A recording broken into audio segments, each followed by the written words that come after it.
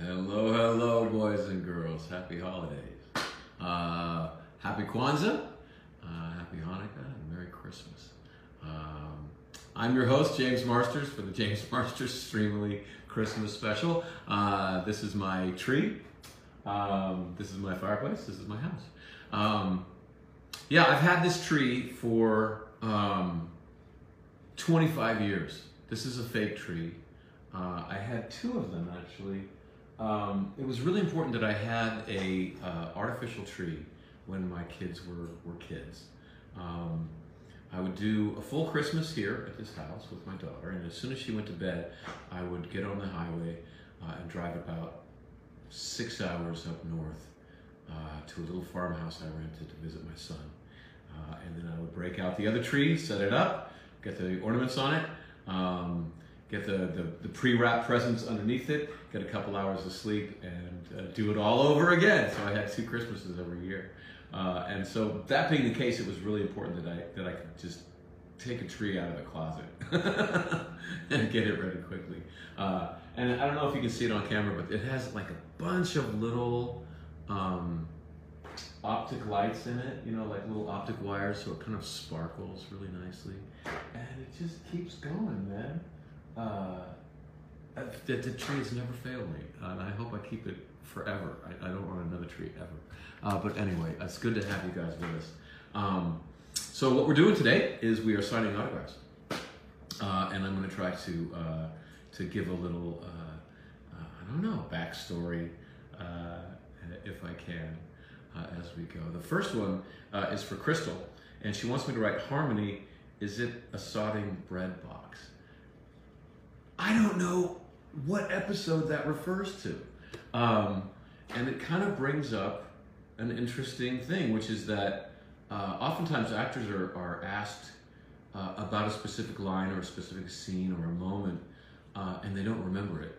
And it's not because we don't care. It's because when you work 12 to 20 hours a day for 9 months out of the year, you get really, really tired. And the makeup covers up, you know, the black under your eyes, but it can't cover up the fact that your brain just doesn't work as well anymore, and your short-term memory goes out the window, basically. So, like a lot of times, like don't blame actors if they don't remember a specific moment. It's not that we don't care; it's that we care so much that we work that hard that we can't remember everything. So, I don't know. Does anyone else know what that line comes from? Harmony. Harmony, is it a sodding bread box? Is he guessing? Is he guessing it? I don't know. You've stumped me, Crystal. But this one's for you.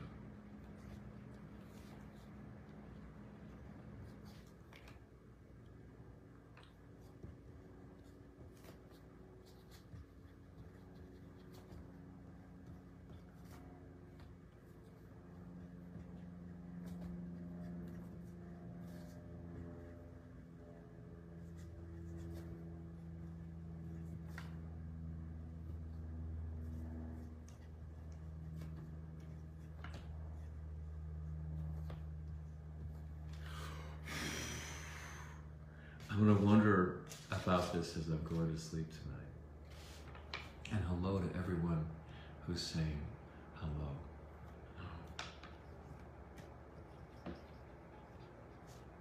I'm quiet when I'm writing these quotes because I don't want to mess it up. And frankly, it's an art form to be left-handed and using a paint pen and not smudging the autograph. So, Crystal, this one's for you. Right on. And let's see.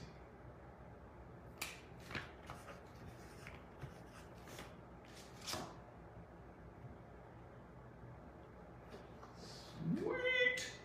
Okay, we're off to the races. The next one is for Abby. She wanted one of these.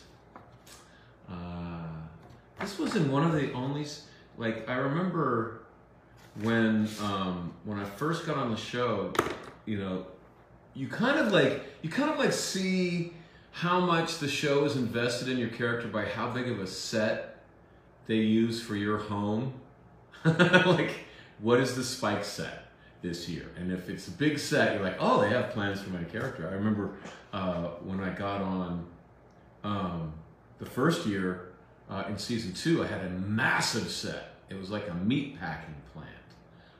And it took up almost the whole soundstage, maybe half a soundstage. And I was like, wow, they've invested in this character.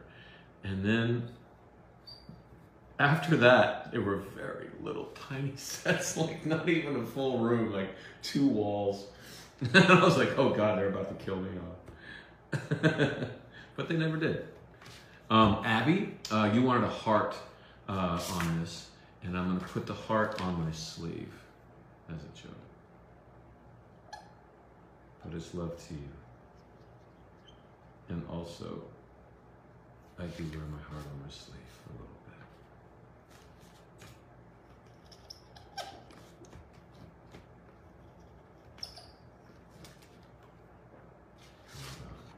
There you go, Abby. That's for you.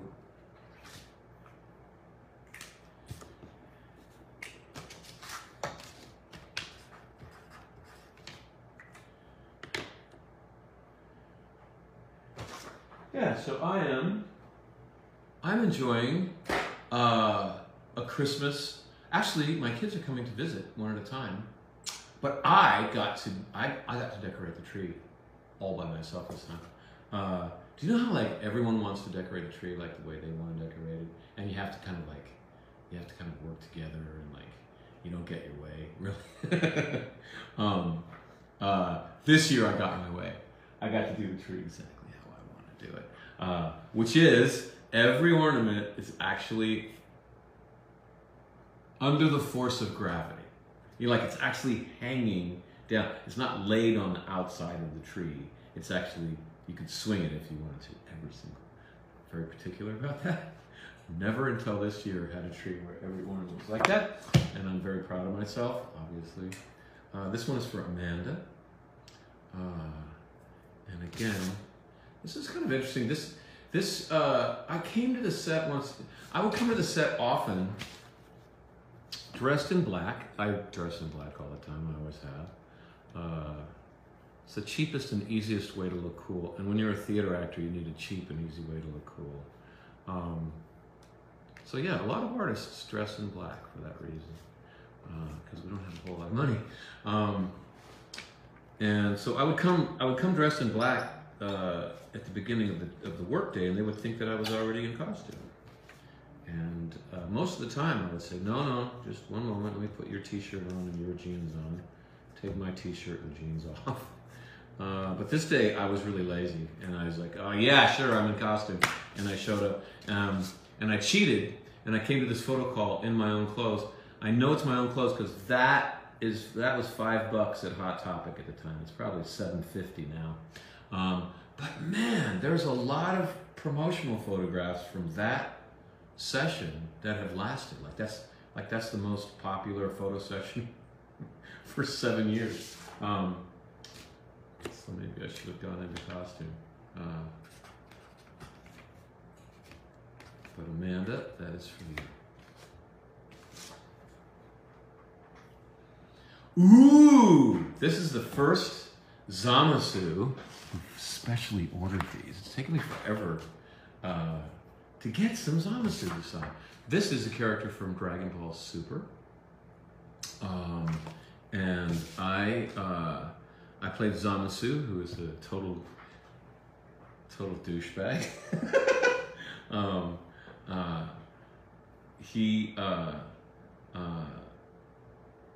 I did him for free because I was basically trying to apologize for a horrible movie that I did years ago, Dragon Ball Evolution, where I played Piccolo. I cannot believe how lucky I am to have played one of the main villains of the latest Dragon Ball iteration, which is Dragon Ball Super, which rocks. So anyway, I'm gonna write a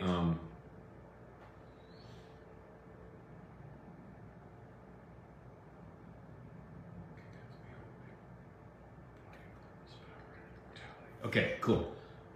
I'm gonna write this now, So I'm going to be quiet because I'm going to be careful.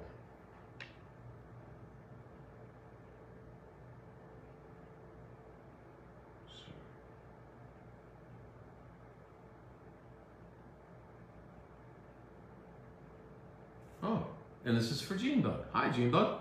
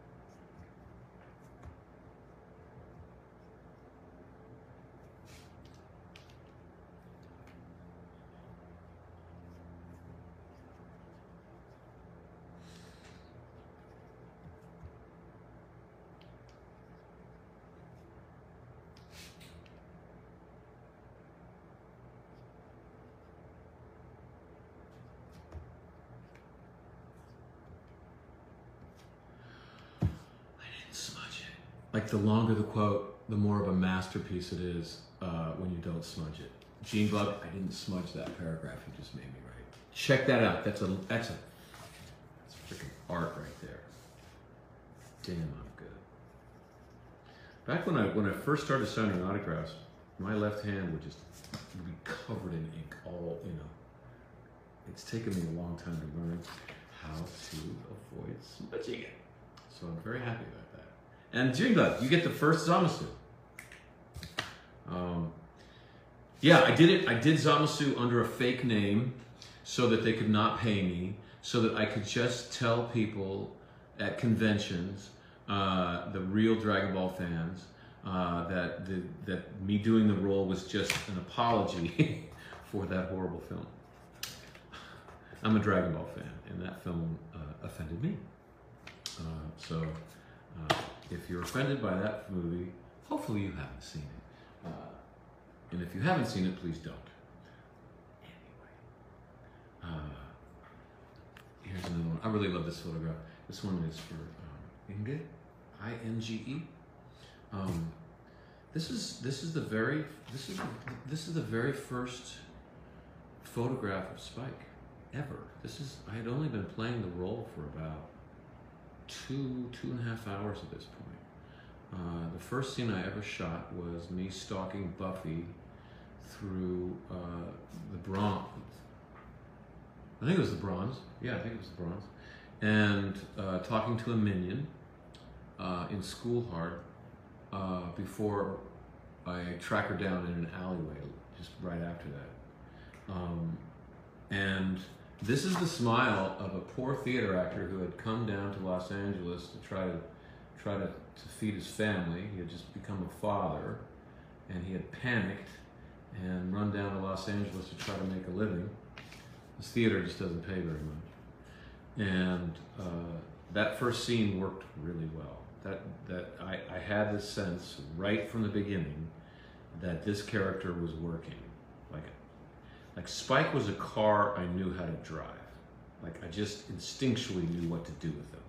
And you never really know until you get in it and you start playing it with another actor and you're actually doing it. You really don't know if it's going to work or not. And it was working great.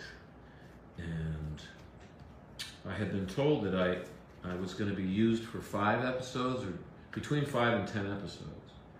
And I wanted 10. I was a father. And this is the smile of someone who thinks he's going to get those 10 episodes and be able to feed his family for probably at least a year on this job. Yeah. Or in other words, maybe I'm not poor anymore. I don't know. But yeah, this is a very happy father.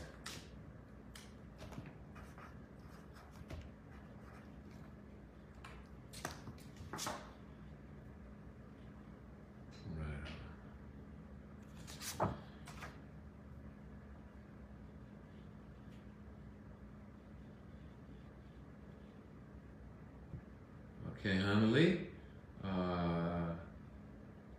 we'd like the Spike speech from Touched, and I will do my best not to smudge, but forgive me if I do. Okay, here we go. Wish me luck, guys. This is a really, really long one. Okay.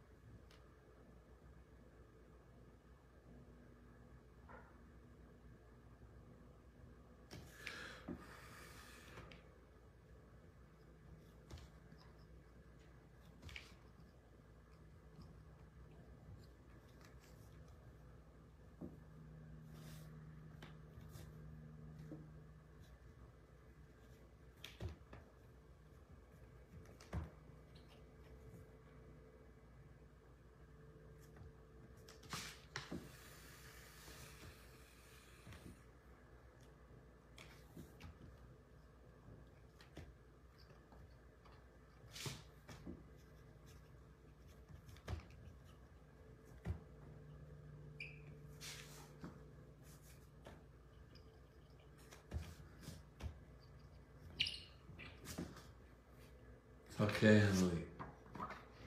That is my Mona Lisa for you.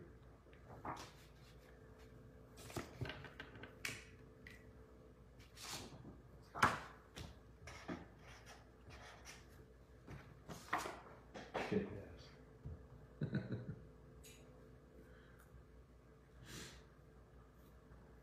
ass. This one's for Rolla. Rolla wanted a quote or any advice, and I think Rolla, what I will give you is what I think is the theme of Buffy.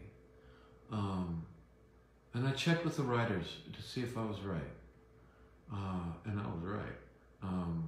It's don't give up. You know, life is hard. Life is a challenge. Life hurts sometimes. But it's worth it. So it's really important to keep going.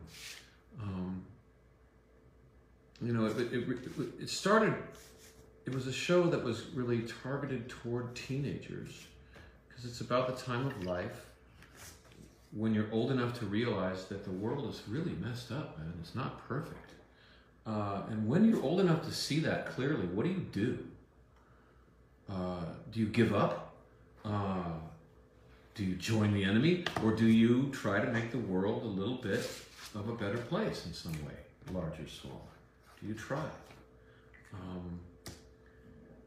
And Buffy basically says, try. Go out, slay demons. So for me, it translates to, how do I get out of bed in the morning? How do I try again? You know, let's go out there and save the world, one autograph at a time. Or whatever I'm doing, try to do a little good in the world. Try to help it be a little bit of a better place. And so, Lola, that is the best advice I've ever heard, and it's the best advice I can give you. Don't give up. You're worth it, and so is the world.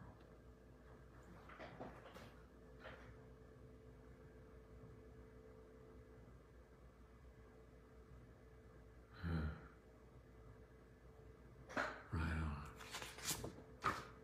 This one's for Kelly Lynn. Oh, I made a promise to a lady. That's a great quote. Wow, I've never written this before, but that's a great quote.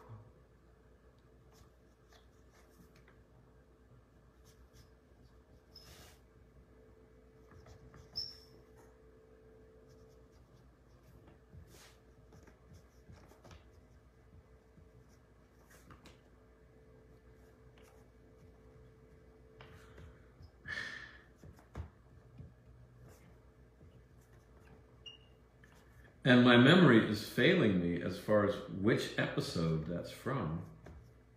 I only remember thinking when I did it that I was being very honorable.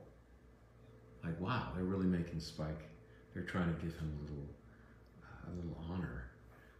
I did so many horrible things on that show. It was always kind of amazing when I got to do something that was good. I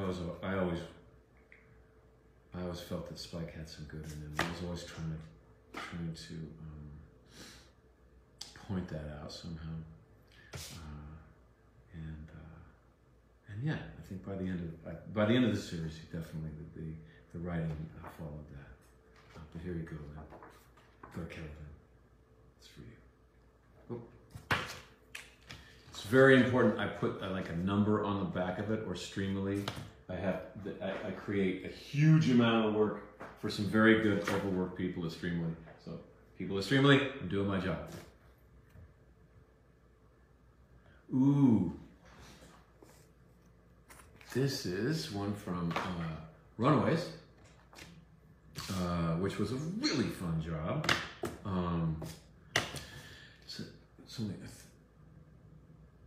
I think I'm going to need more than just one of these to get through this. That's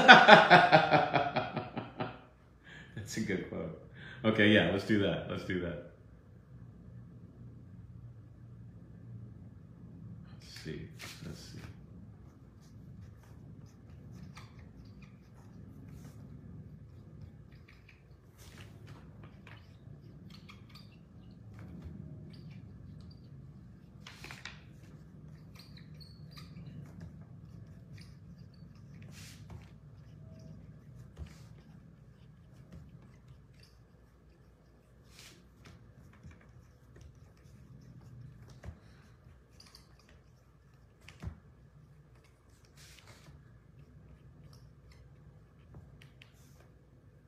This one's for Donna. Donna, this is great. This is not a quote from the show, but it's very true. Whether you're gathering with family for the holidays sometimes, or if you're planning the murder of a teenager with some other adults like I was on the show, or it applies to a lot of situations, actually.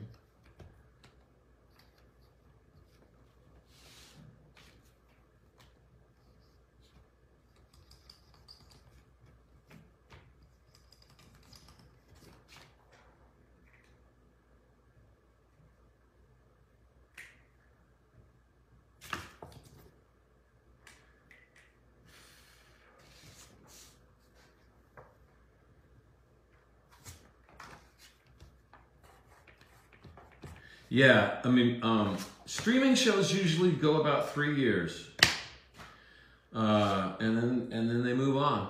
And Runaways went 3 years. I just was like, oh, if ever a show I would like to do more than that, because it shot in town. Everyone was so nice. It was such a great experience, great environment.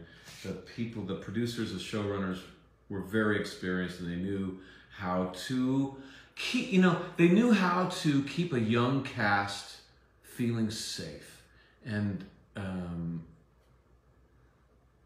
enforcing enough structure that everyone was kind of held in line so that it didn't go off the rails, and everyone just, I don't know, it felt like day camp. It felt like it was just fun to show up to work every day, and that's an art form.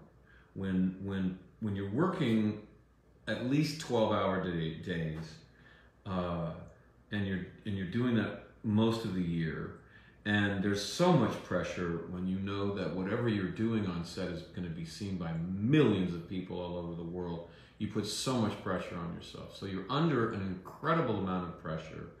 You're very tired, and you're under that pressure for every waking minute while you're doing the show. And it can get weird, you know? Human beings respond to pressure differently, and it can get weird. So keeping a set a happy place.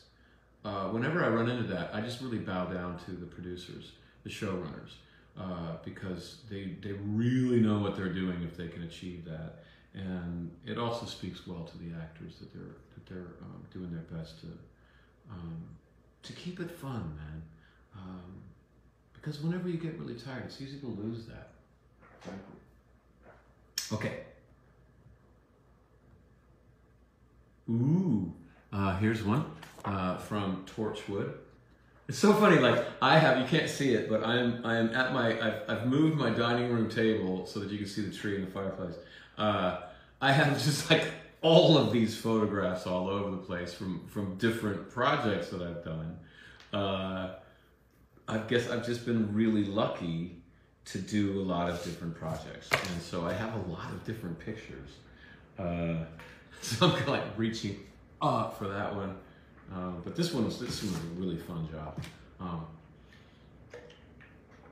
It was a BBC show called Torchwood. And done by the man who did the reboot of Doctor Who and just reinvigorated the whole thing, whose name escapes me. Oh my God. Russell T. Davies. Sorry, Russell. He took me out to dinner and he said that Torchwood was his Buffy, and I didn't know what he meant by that. That's interesting.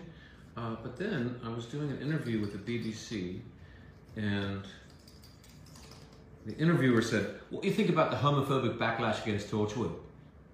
And he stuck the mic in my face, and I was like, "We have a backlash? Oh my God, that's awesome! We have a backlash!" Like, as a subversive artist, like, you're trying to make people uncomfortable, basically, because, like, as an artist, if you're saying something that's really true, often some people take offense to that, and some people were offended by Buffy because we were fighting back against the lie that women can't defend themselves, that women can't hit hard, that women can't fight, and women can kick ass, guys. I have the scars to prove it.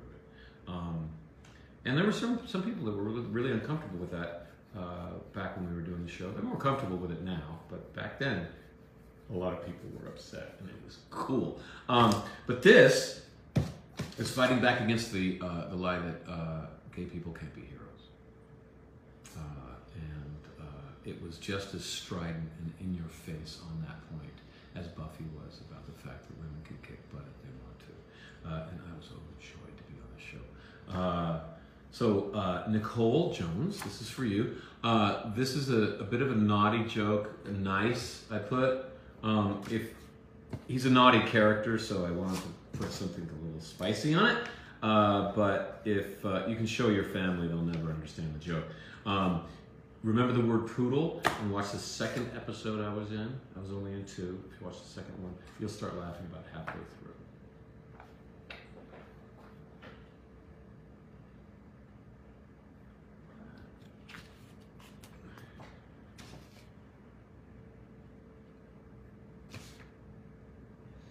This one's for Kobe, and it's a Christmas present, and I'm supposed to write something sweet, so I can't write bite me.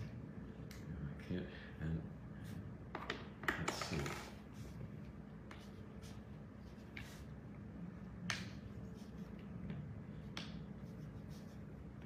Something. Spike didn't say a lot of things that are sweet, so maybe it's not a Spike quote that I'm going to put.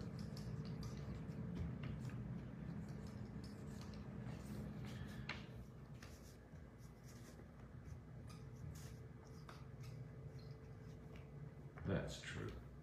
All is love. All is love. That's for you, Kobe. Merry Christmas. that is from a sign that was at the Hard Rock Cafe. I worked as a bartender at the Hard Rock in New York City back when, there was only two Hard Rocks in the world. There was the original one that was in England, and then they'd opened another one in New York. This is before, there was a Hard Rock in every city, everywhere. And it was a cool place to live, to work. A lot of rock bands would go there and party. It was just like the happening spot in the 80s, and I was very lucky to work there. And on the wall was a clock, and on the clock it said, "All is love." And I just thought that was so cool. And I've always remembered that.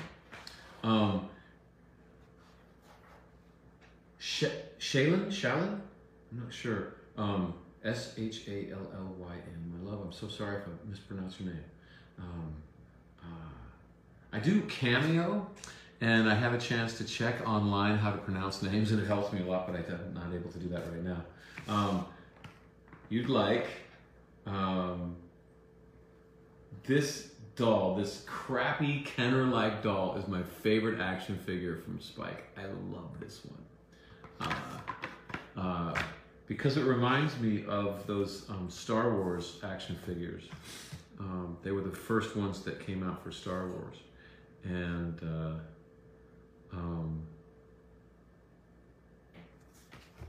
I don't know. I just feel like I really made it when I got my crappy Kenner doll.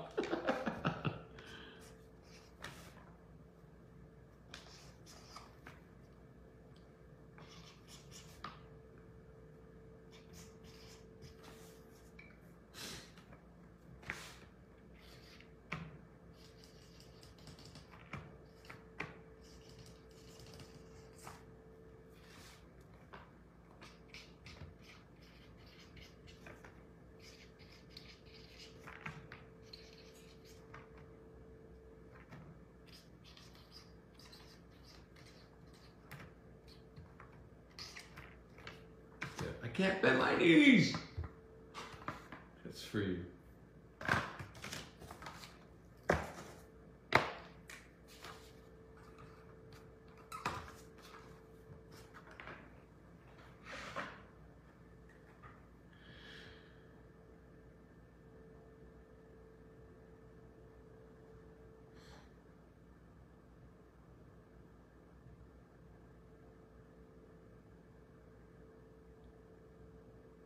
Faith Mielo, welcome to the circus.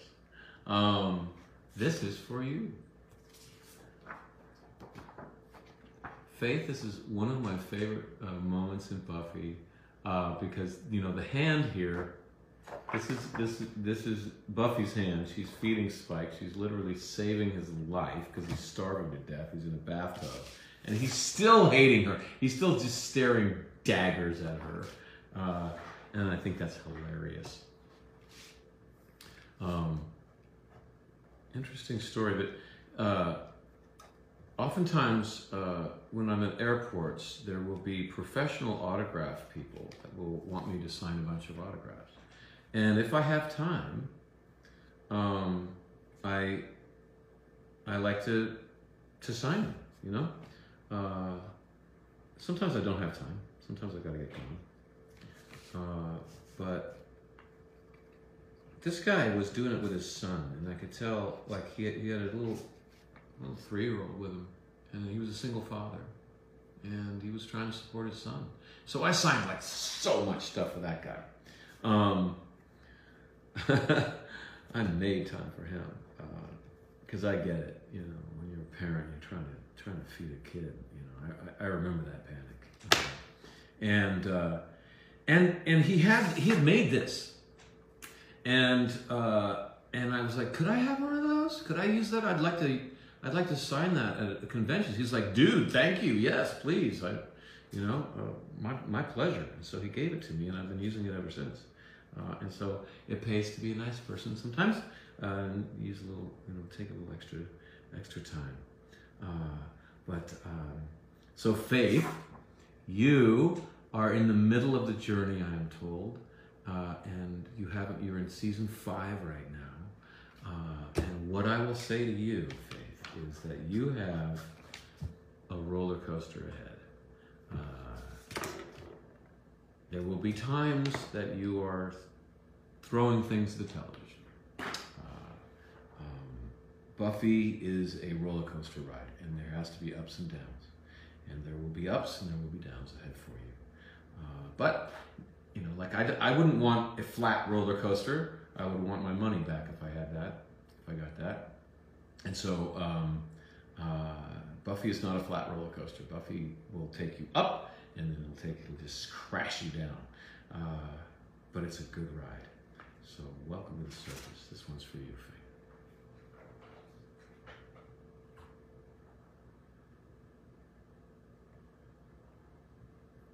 Right on.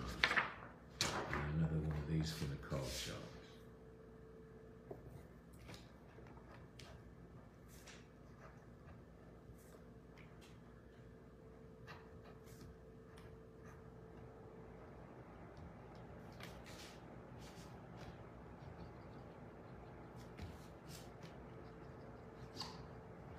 And I'm silent because I just told you the story behind this picture.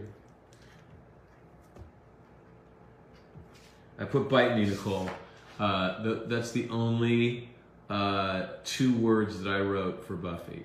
People ask me if there's any, you know, did you do was there any improv? And I'm like, no. On Buffy, if we got a comma wrong, we went back and got it right. Like, it was do the script. Don't do anything but the script, because the script is actually amazing. So it was not the kind of show where you got away with doing your own stuff.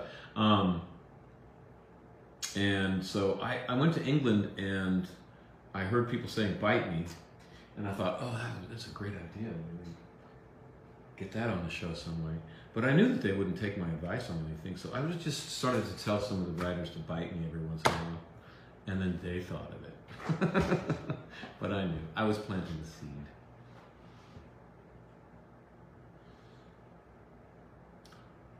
This is for Electra from Athens, Greece. Hello, Electra. It's so cool. I sometimes pinch myself that I get to be in contact with people all over the world through Buffy. And some of the other things I've done, but primarily through Buffy. It just amazes me. What a life. What a life. I pinch myself.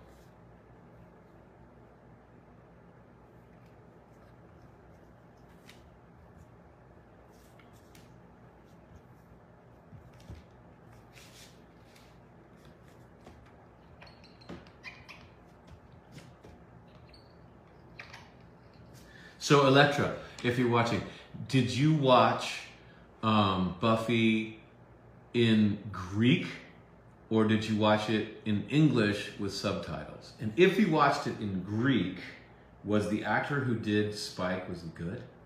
I hope. I always hope that. But this is for you, Electra. Right on.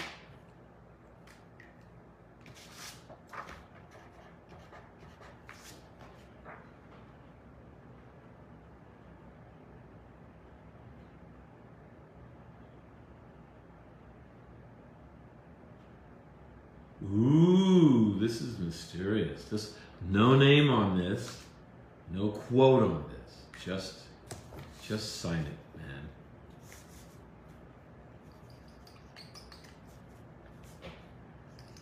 Okay, mystery person. This one's for you. This is the most fascinating one of the day. Who is it? Who is it?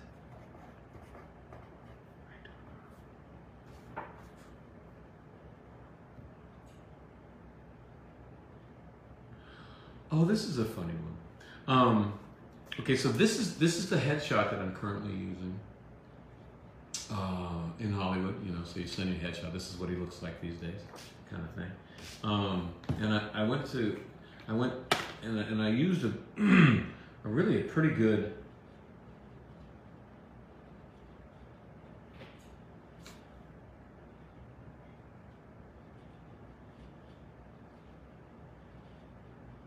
One love, no exception. This is for Amy. Okay, so anyway, so the guy that I was, the photographer was really specific. He did not want me expressing anything. He said, all of that is a lie. I just want you to look down and look up, and I'm going to take the picture. Look down, look up. And at the end, I was like, okay, we'll try that. And at the end of the session, I was like, I would like an extra one because I am going to be doing a voting campaign where on Twitter, where if you vote, then I will respond to your tweet and say hi. You know, try to kind of get people to vote. And I want to wear my I voted sticker for that. And so I put the little I voted sticker on my lapel, and we took another shot. And that was the best one of the whole day. Like, that was the only one where I looked like I was alive. Like, I was happy. I had a purpose. I was trying to do something. It was active. Like, this is by far the best picture of the whole day. And then I decided I'm going to use that one for my headshot, man. I look, because the other ones were just kind of dead. He was maniacal about that. A really good photographer. Kind of like David Mamet, who is a fabulous writer, but as a director, he doesn't want his actors to emote anything. He just wants just say the line. That's all I want. And so the actors are kind of flat in those movies, I think.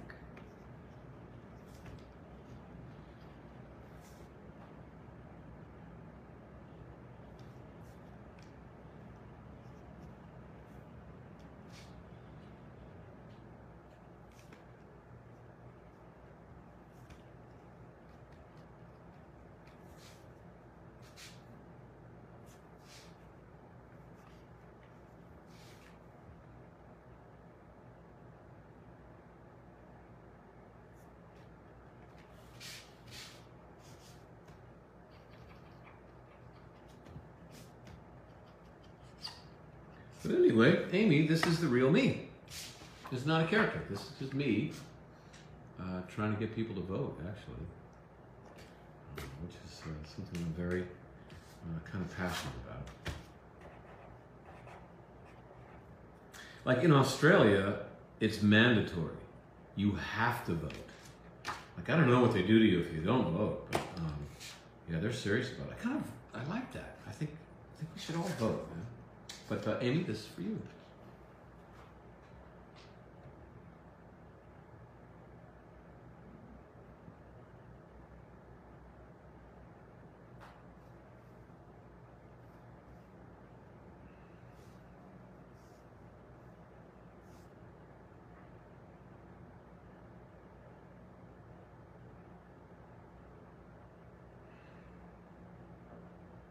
Irene wanted the same one.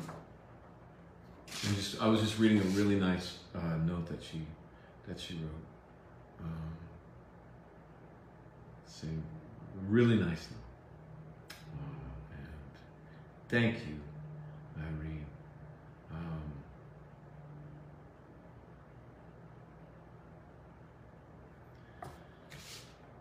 I am so lucky that she says, you know, she really likes my work as a musician and actor, and I helped her in ways that she can't easily explain. And I am humbled by that.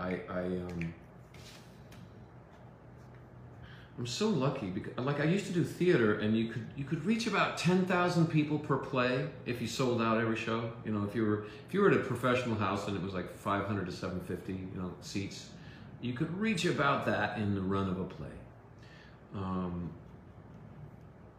And you know, people would stop. I'd be like walking.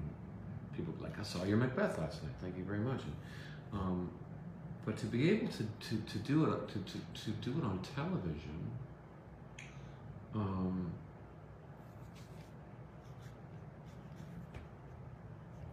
to be on television, on a show that has something to say, on a show that really can help the world, one that matters. I'm just so fortunate. I didn't come down, frankly, to help people. I came down selfishly as a father to try to feed my family, and I'm fine with that. But I ended up on a show that mattered, and I'm so fortunate. I can't even tell you. I thought that I had given up trying to change the world. I was trying to help the world through theater. You know, saving the world one heart at a time. Just trying to do theater that helped people, said the truth, I guess is the best way to put it. And I came down to Los Angeles to basically prostitute myself and sell out and just try to make some money so I could buy some diapers. And I ended up on a show that probably did more good than anything else that I've done in my life. I'm so lucky. Irene, this is for you.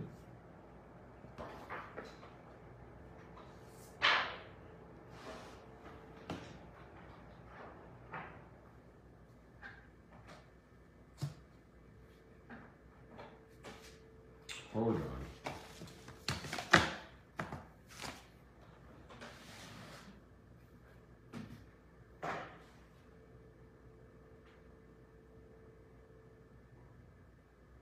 Brandon.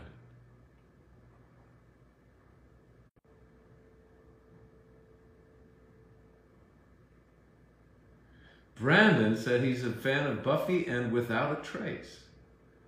Wow. That, you know, Brandon, I really enjoyed working on Without a Trace, and I quit to do that horrible Dragon Ball movie. That's one of the big regrets of my life. Is I got a 3-picture deal to do the Dragon Ball movies, and they told me that the first one was going to be a $120 million budget, and that Stephen Chow was producing it. Stephen Chow did Kung Fu Hustle, which is, I think, the only good Dragon Ball movie ever made, basically.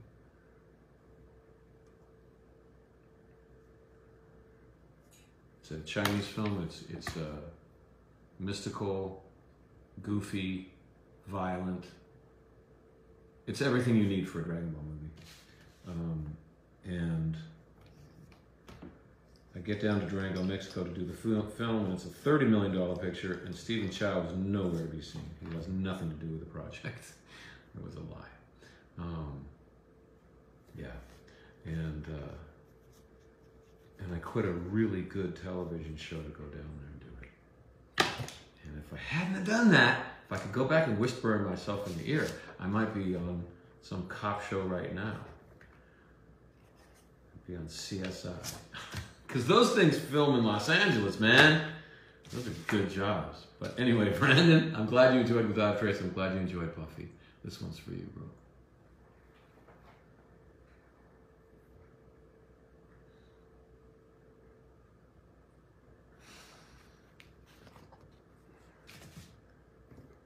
And this one's for Robin.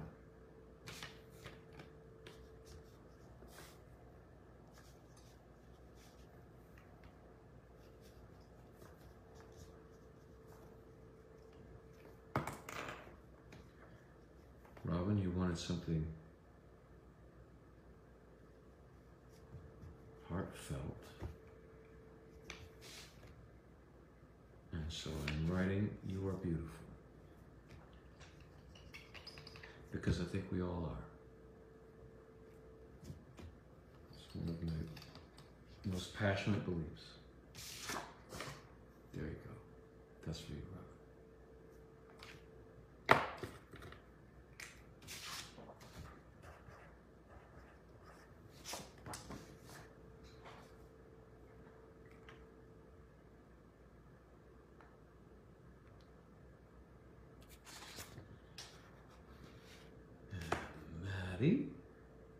Hi, Maddie. Let's see. What are some of the questions I get asked? about Buffy. I can answer questions that are often asked about Buffy. What's my favorite episode is probably the question I get asked most of the time. And I say I cannot pick one. It's like picking your children. I would say one of my favorite episodes to watch is the Body. Because I think that the show proved that you don't need vampires for Buffy. You know, you don't need special effects. You don't need stunts. You can just treat it as a drama, and just show a young woman who's losing her mom. You know, it's so strong dramatically. You don't need any of the rest of it. Such a fabulous episode.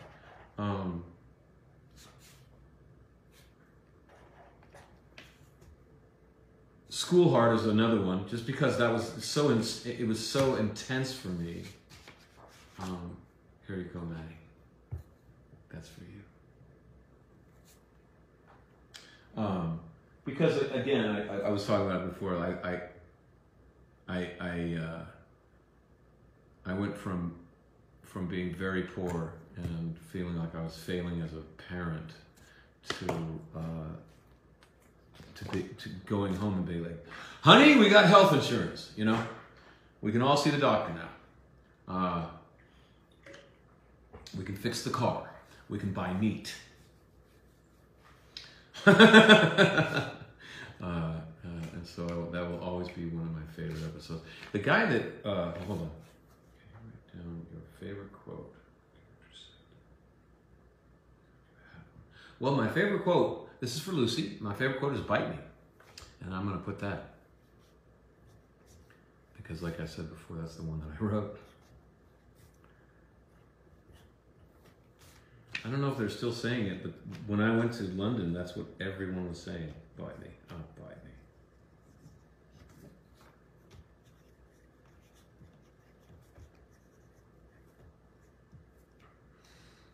So where was I? Yes, so School Hard. Fool for Love is another one. Right.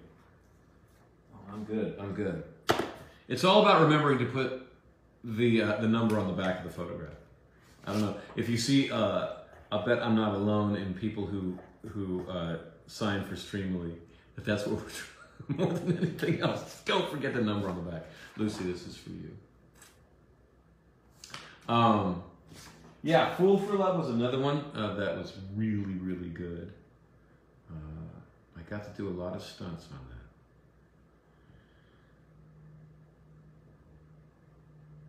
that. And Grace would like a Christmas. You got it.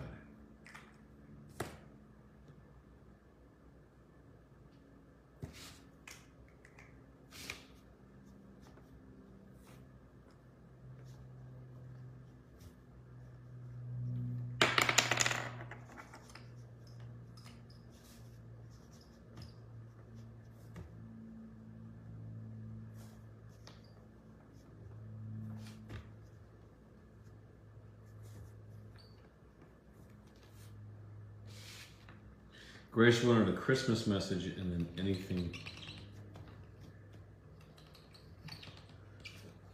So I said, Merry Christmas, but bite me. Terrible. This is for you, Grace.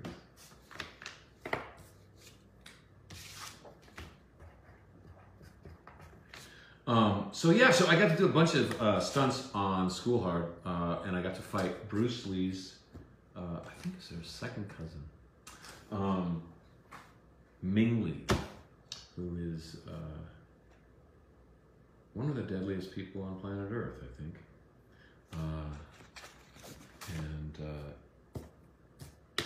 Yeah, she is not a big person. She's diminutive, but she is so well trained that she is absolutely deadly.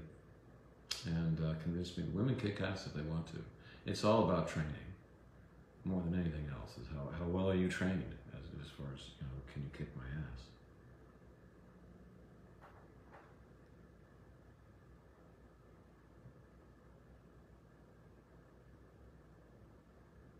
Cassandra, you like me to do the Spike accent while I'm signing? Oh my God, no, I don't do the accent anymore, love. It's been a long time, you know, I've forgotten how.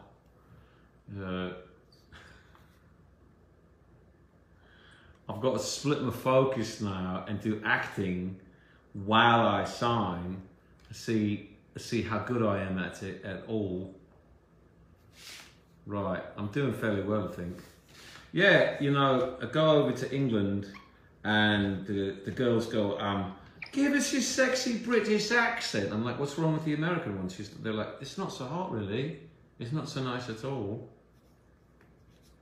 Someone told me that they think I'm British in England, and it's really kind of a letdown when they find out it's all a lie. But someone said, you know, yeah, you sound British, it's just I can't tell where you're from. Which is kind of like a British way of saying that your accent isn't that great.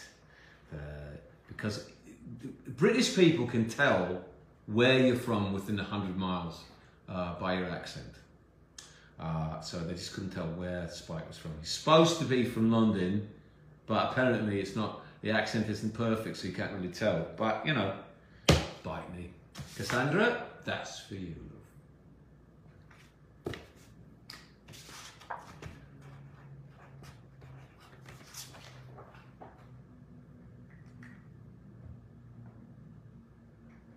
Another one for Debs.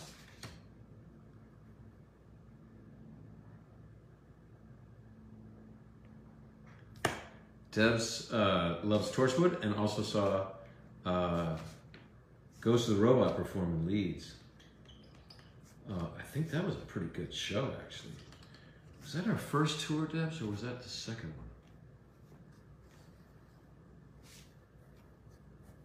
I think that was the first one.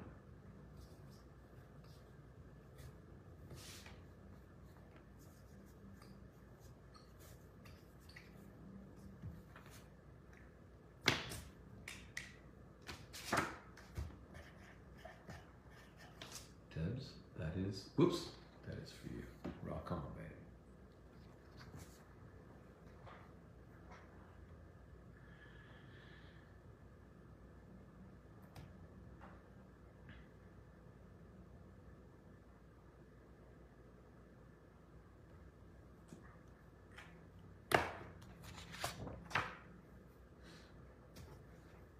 This is for Crystal.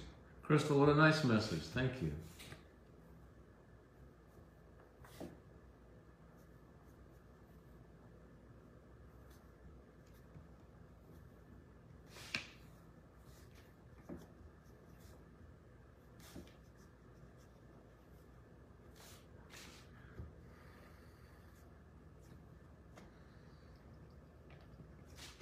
Crystal gave me such a nice message, I'm kind of blushing. No, man. Crystal, you said I saved your teen years. That's freaking awesome. I'm honored. Leonard Amoy saved my teen years. He got me through my teenage years. Yeah, if I helped you with that, I am quite happy. This is for you, Crystal.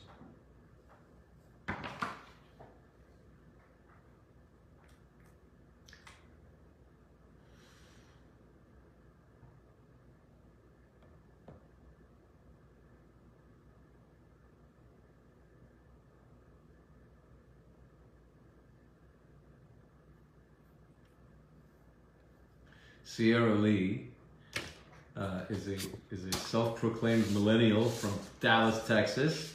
Really good to hear from you, Sierra. Yeah, man, Dallas is awesome.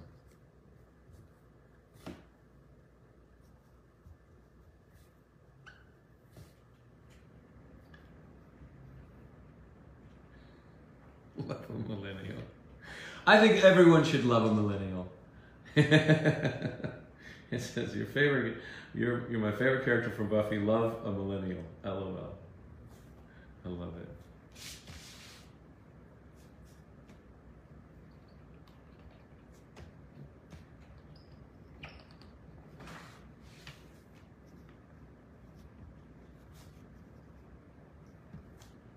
Kick ass.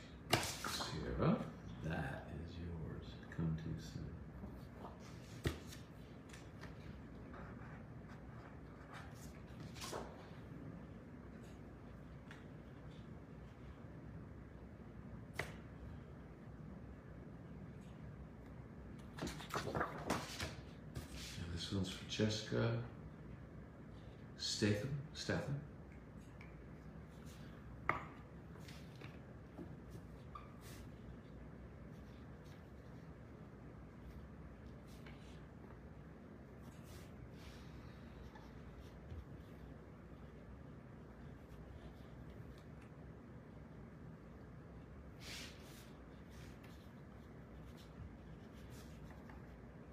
So anyway, yes, favorite episodes. So yeah, I probably did too many stunts for Buffy.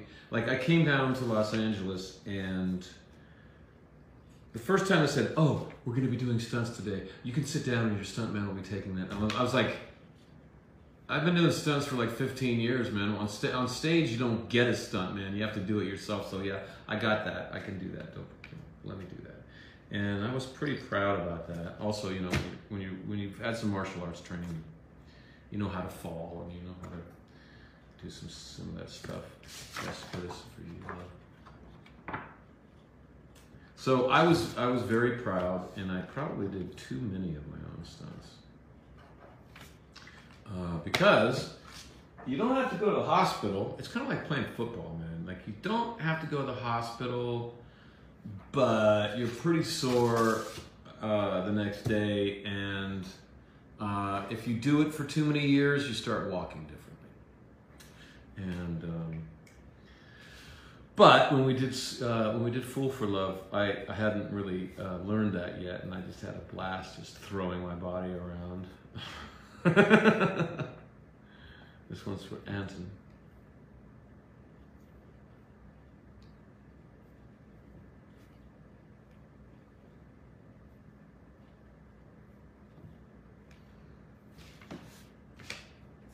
Because I think, I had fights on the subway in that. I had fights for the Boxer Rebellion in China for that.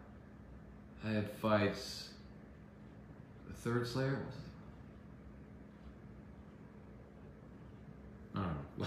I had lots of fighting to do on that episode, and I had a great time.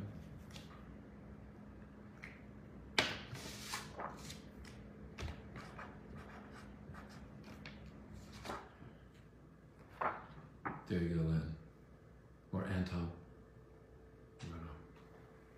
Yeah, I remember Steve Tartaglia, who was the guy who did, he was the stuntman who also played Spike. There's two people who played Spike, me and him.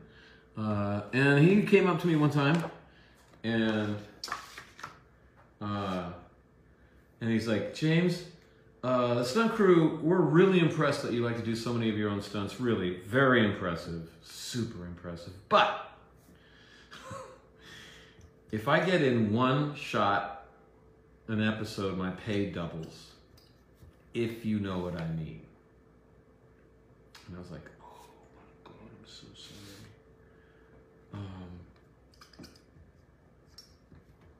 So after that, we would conspire together about when I would twist my ankle or just somehow not be able to do something.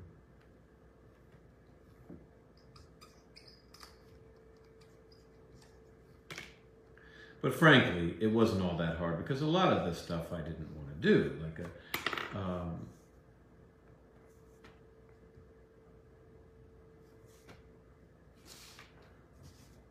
whenever I work with a stunt coordinator, the head of this, the head guy or woman who's doing the stunts, the boss for stunts. Whenever I meet somebody who I'm doing stunts, I always go black belt, green belt, go down to my waist, and then I go full body. I say bullshit. Like, if you want me in a close up, I look like Bruce Lee. Really good at that. If you want me waist up, I'm like a green belt. I can get it done for you. I can get all the meat and potatoes. It's all good. If you want me full body, get a stuntman. You'll get a much better shot. I'm not a black belt. I'm a green belt in judo, and it shows. So if you want super kung fu stuff, triple spinning kicks and all of that stuff, you're gonna have to get someone else to do that. Adrian, that's for you.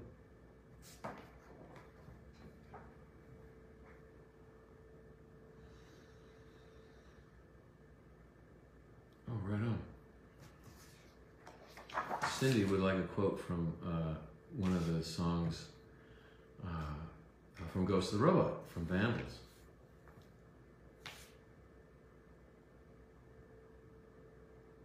Ooh, Keeping Out of Trouble by Running Fast. I like that.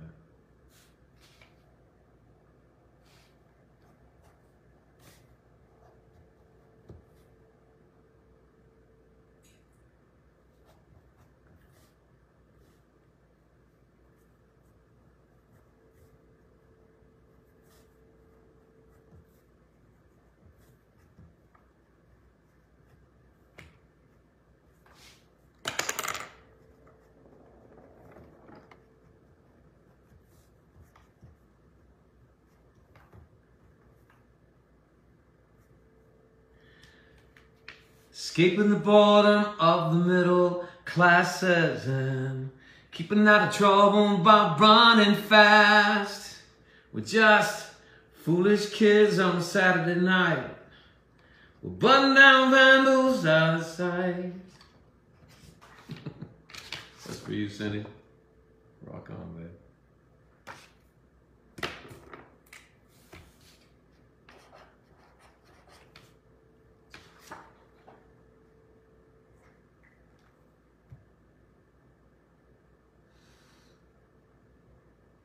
Okay, listen.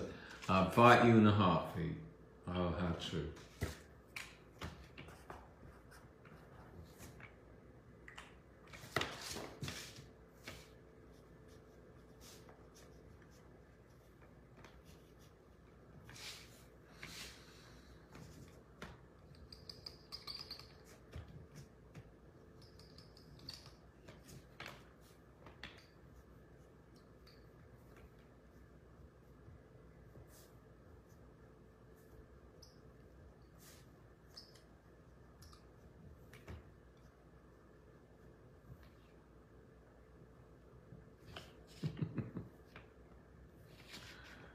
There you go, Kayla.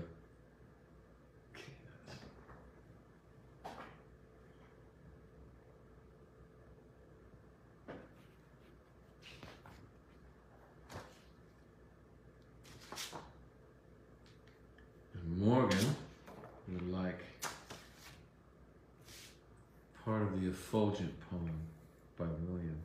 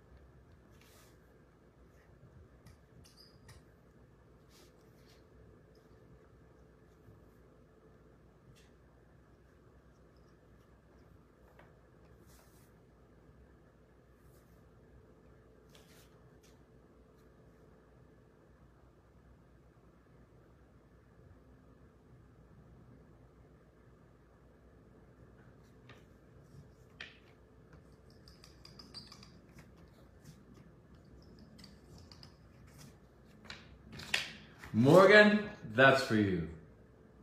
Right on.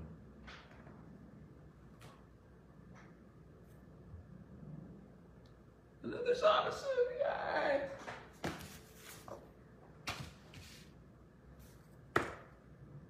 Praise me, this noble and beautiful, immortal, and most powerful god, Zamasu. Okay, so this guy was a god, and he was very full of himself. Oh my god. Awesome. This is for Adrian.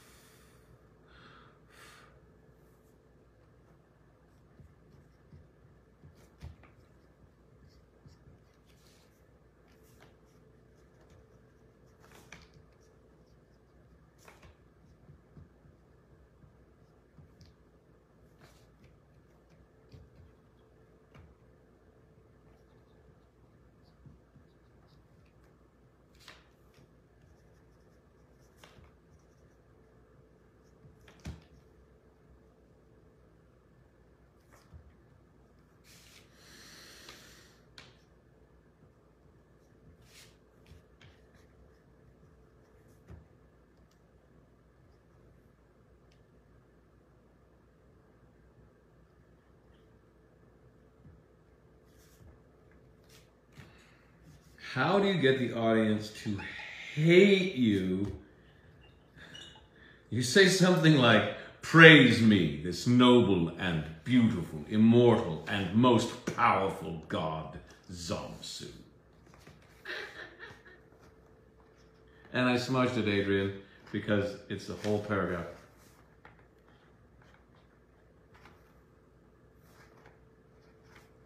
Yep, there it is. There's your autograph right there. I do my best. That's for you, Adrian.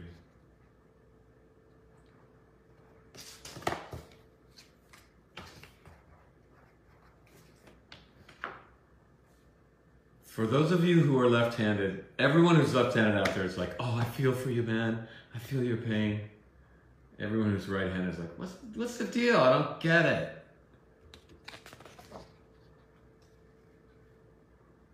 Oh, what a great quote. Savita. There's a hole in the world. Feels like we ought to have known. I love that line.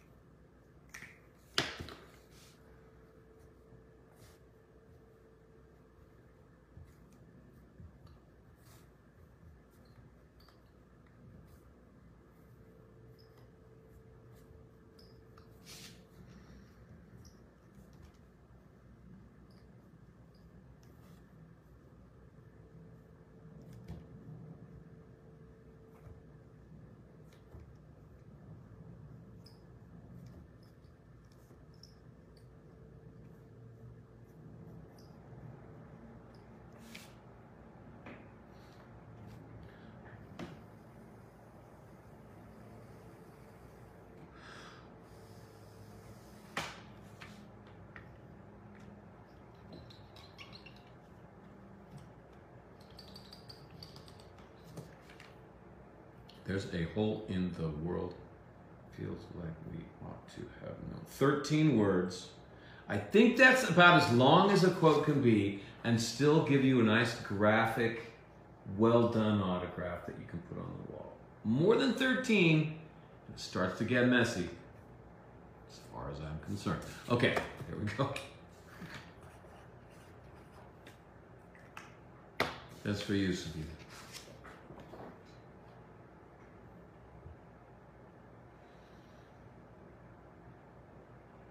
Oh, wow.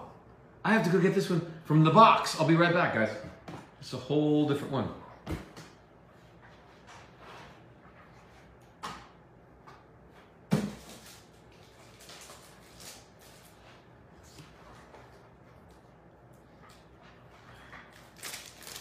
Like 45 different pictures to choose from. This one is Subway Spike.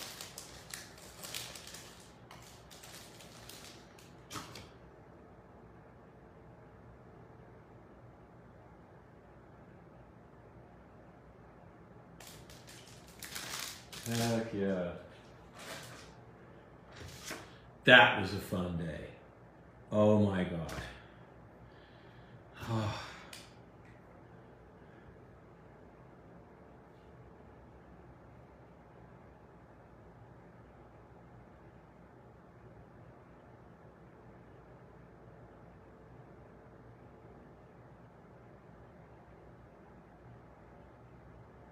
This one's to Tuesday.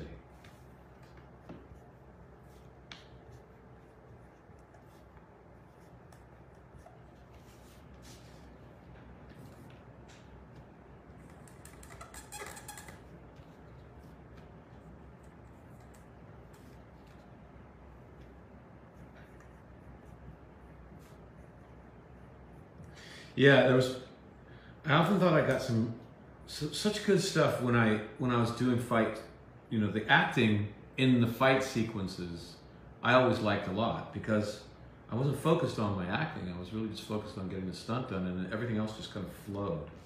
I think that's kind of the secret of film acting, is you don't think about it too much. Yeah. Plus, I thought the costumes awesome. That's for you, Tuesday.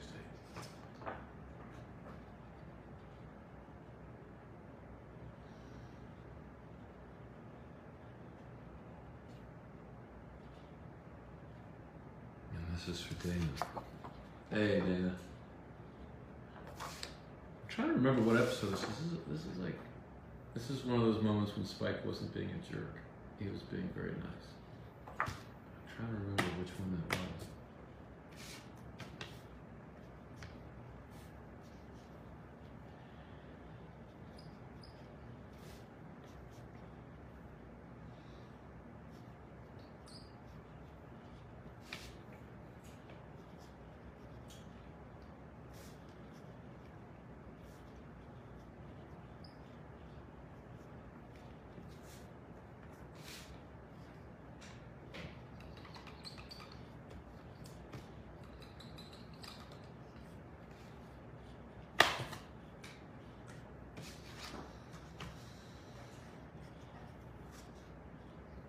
For you, and I mean every word,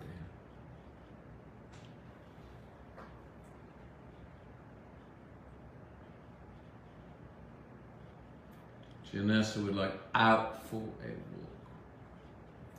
walk.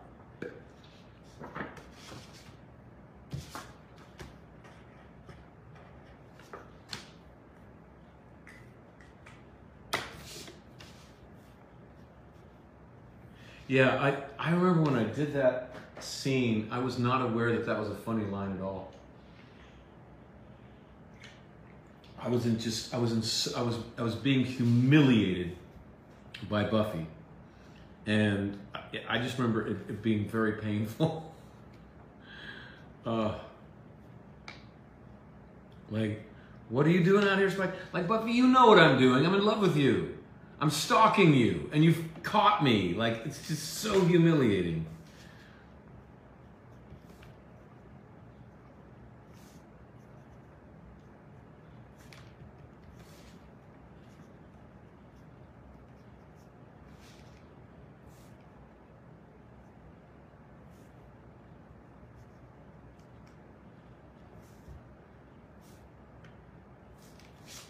But I think that's why it's so funny, is because I wasn't playing the humor. I was playing the scene. That's what I think, what I found about doing this show was, that's how you got the humor. You didn't play it. You played it straight. You played it as if you were playing a drama, and the humor would come out. That's why I think that the movie wasn't as successful, is because they played into the humor. They were wacka wacka wacka telling jokes, and it just doesn't work as well that way. So that's for you, Jessica.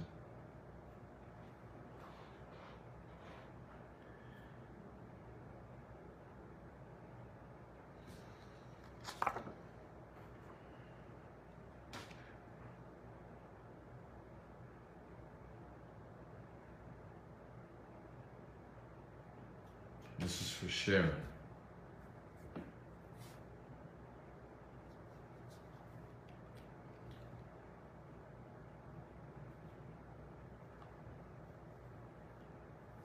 Sharon, who is able to do what I'm constantly trying to do, which is lose weight.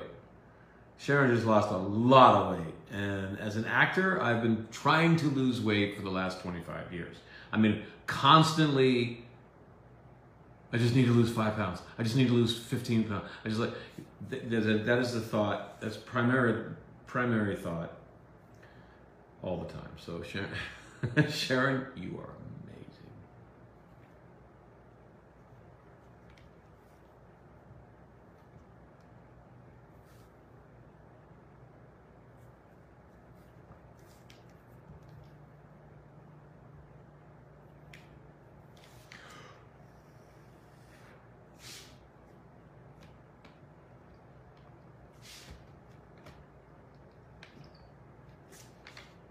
Yeah, Sharon, I could use your discipline. Right around the holidays, I could use it a lot. There you go. Oh.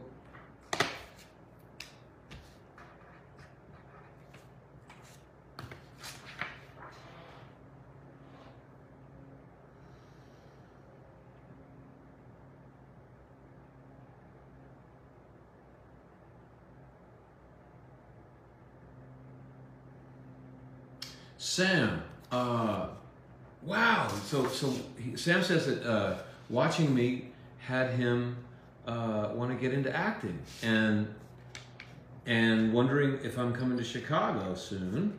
I don't know that I don't think so, but what I will say is that Chicago is the best place in the world to be acting, Sam. Chicago saved me. Chicago is the center of the earth as far as stage acting in my books. It's got the best theater in the world.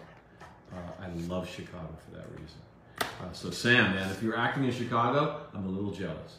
That's for you.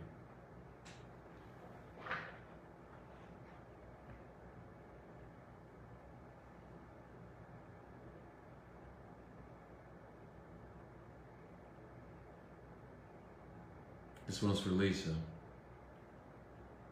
from her daughter, who says that she asks her mother what she wants for Christmas every year, or for her birthday every year, and every year her mom says, Spike. So this is as close as she can get. Oh my gosh, that's so good.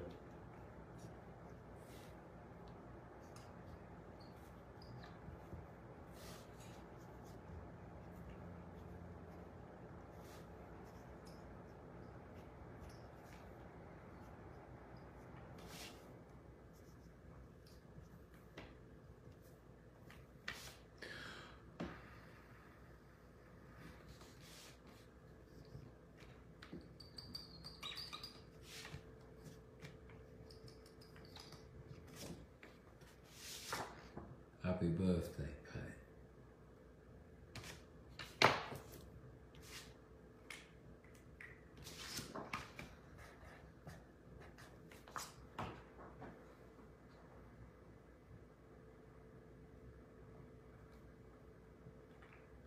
And this one's from Natty. Hey, Natty.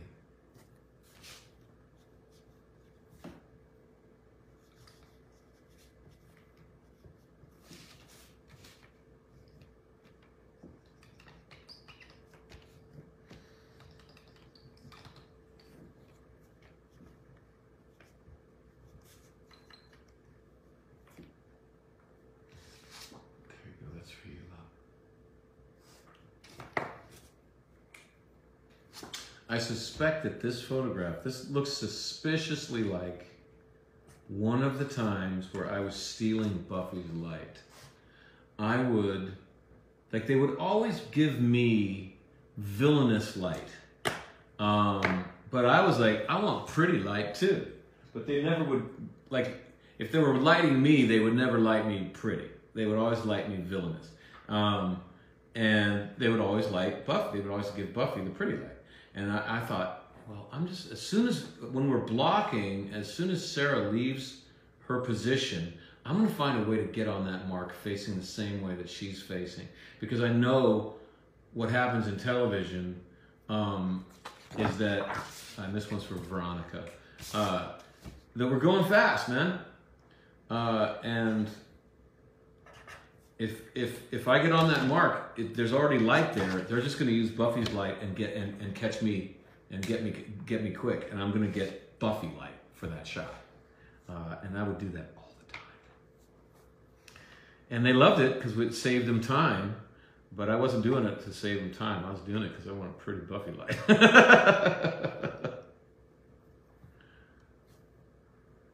Like, if you think that they're lighting you to look hideous, don't complain about it. Just find a way to steal a good light, you know?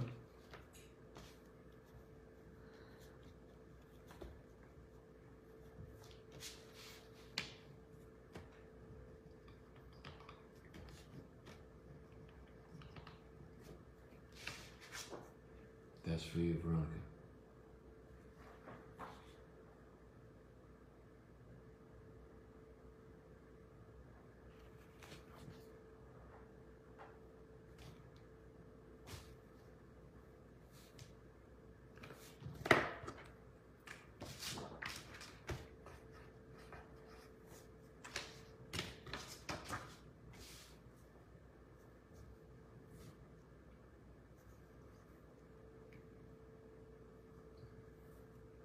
I'm trying to think, is this Bet Beat? Wants a great quote. What can I tell you, babe? I've always been bad.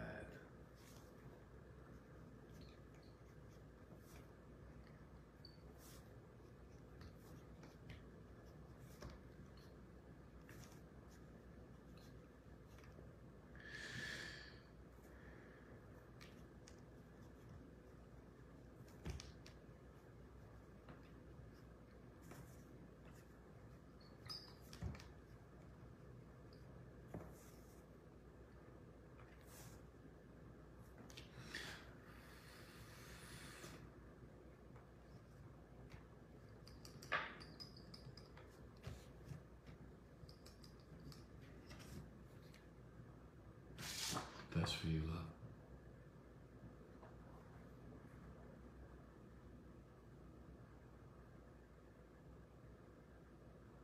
I'm pausing because people in the special instructions they write a small paragraph of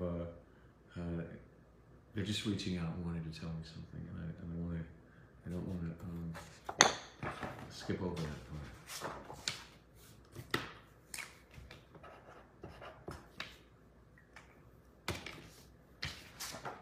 John.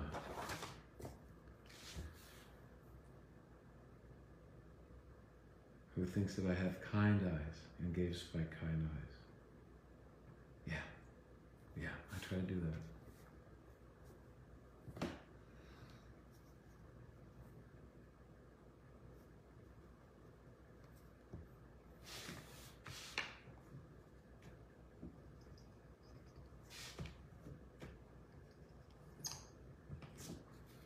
She wanted a heart, and so I'm going to put the heart on the sleeve again. There you go, love.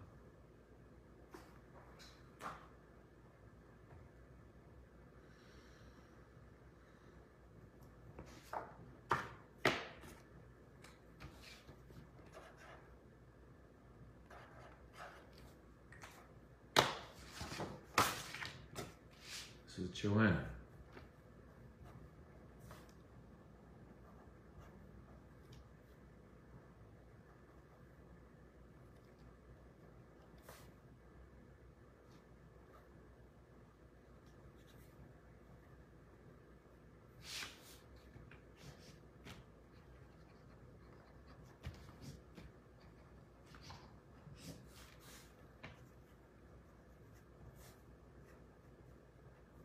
Put don't give up.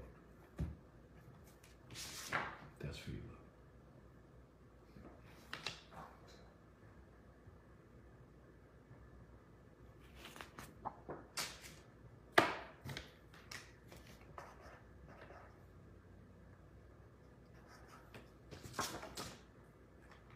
And one for Chris.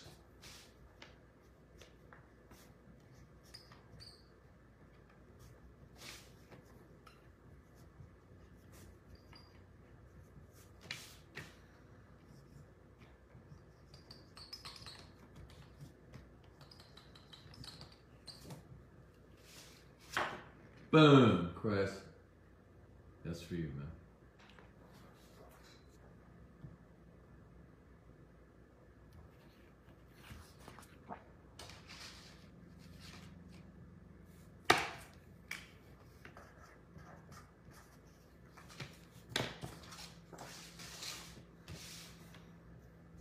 I really love staring at this photograph, I'll be honest. It's just such a good memory. I'm put in mind, I was thinking about that this morning, of what a Hail Mary it was for me to think that, you know, because I remember watching my son being wiped off at the birthing table at Seattle Hospital and thinking, I've got to try to make money. Like, I made a huge mistake. Like, I decided to be a stage actor, and I'm so poor, and now I'm a father, and like, this is not going to go well. And what a Hail Mary it was, it's for you, Jane, to move to Los Angeles, where there's a million actors who are out, literally a million actors out of work looking for work. Like an ocean. And to think that I was going to be able to come down into that ocean and get noticed and be able to make a living. I'm glad that I couldn't talk to myself. I would have talked myself out of it. if I'd have known what the reality was.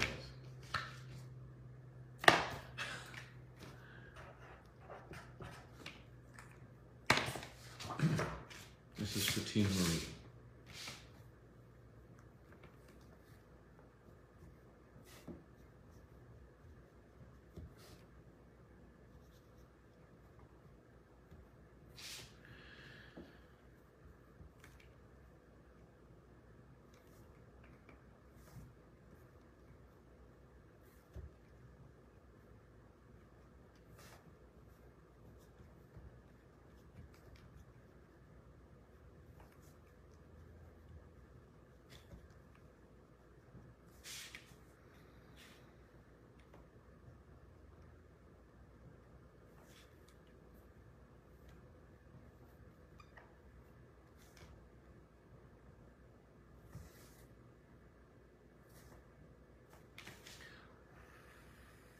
Well, maybe loves bitch, but at least I'm man enough to admit it.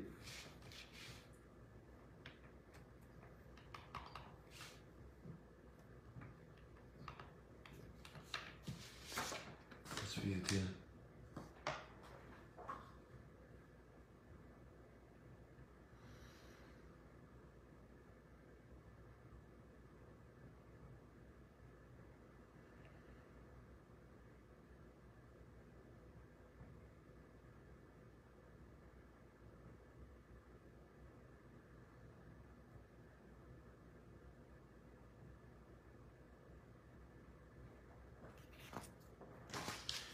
This is for Courtney Joe. Courtney, it was so good to meet you in Saskatoon.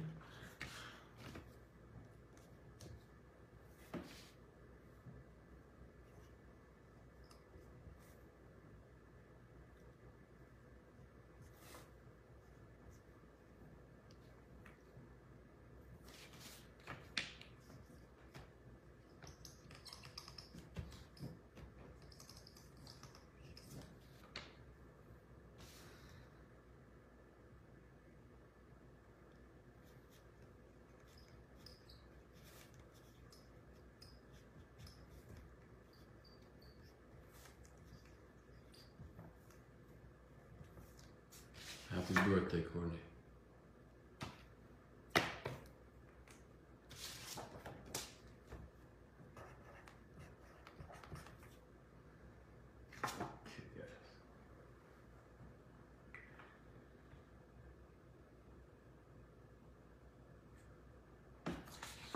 Chloe.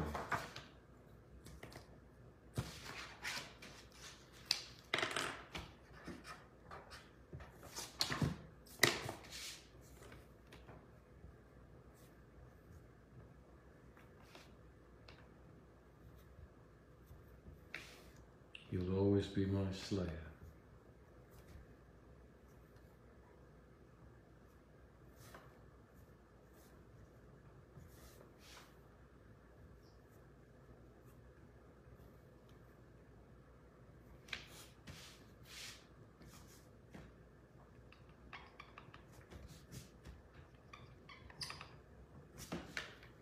That's really cool. I don't know that I've ever written that before. So Claudia, that's one of a kind.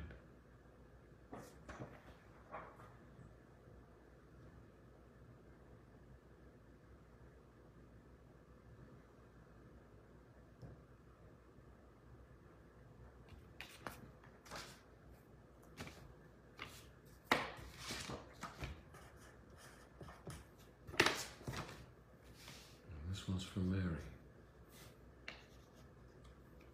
who watched the show with her father and laughed together.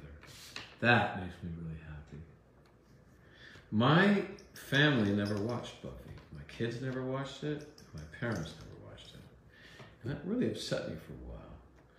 Until I realized that I wouldn't want to watch my son do the things that I was doing on the show. Here you go, Mary. I wouldn't want to watch my dad do those things either. And I came to realize, I get it. It's okay. This one's for Julie.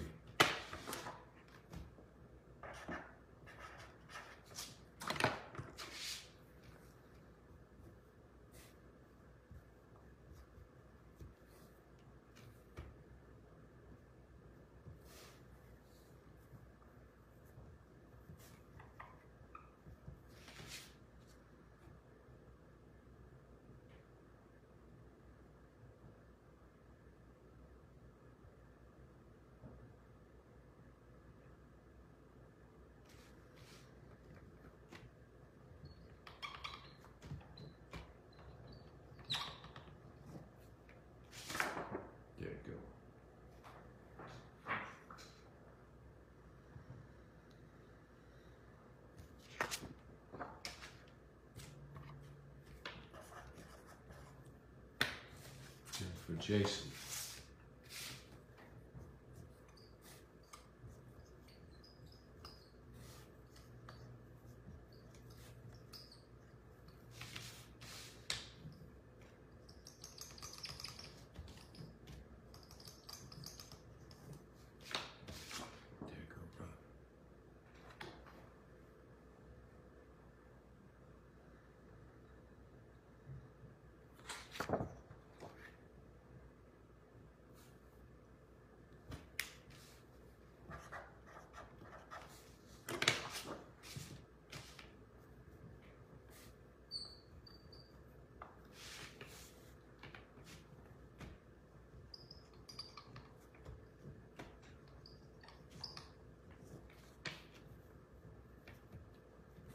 I believe it's Leia.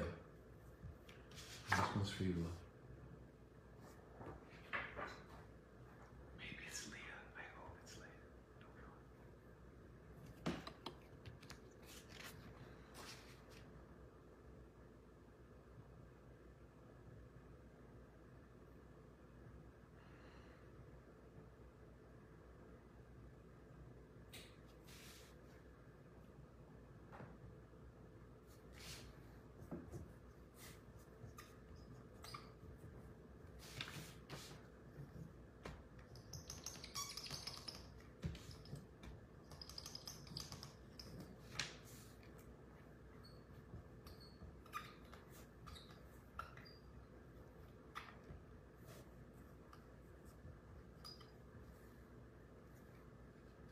And for Carol.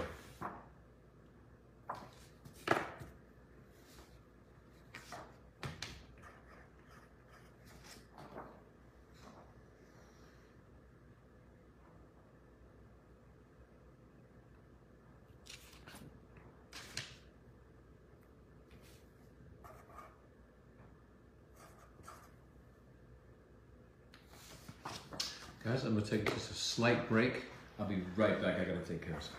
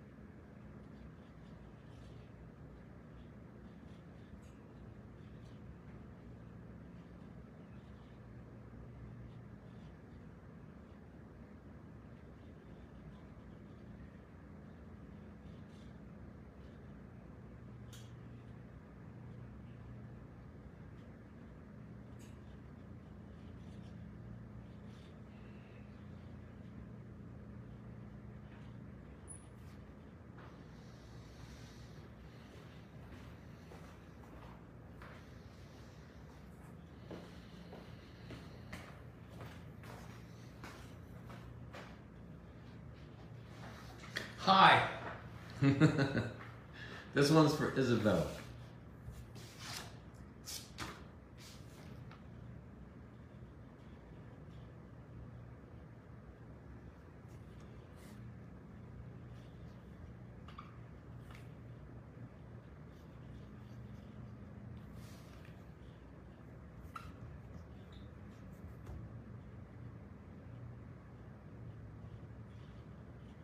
Isabella said 5 words or less. I'm suspecting you want out for a walk, bitch, and not just me to write 5 words or less. That doesn't make sense. I'm going to try that again.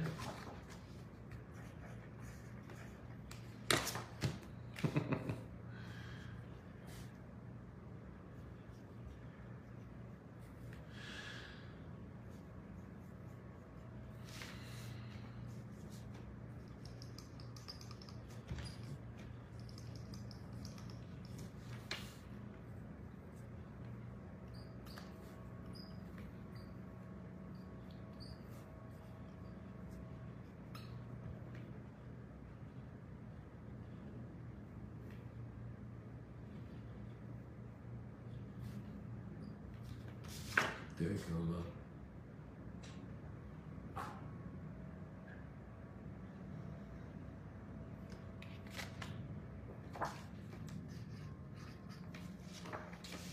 One for Jackie.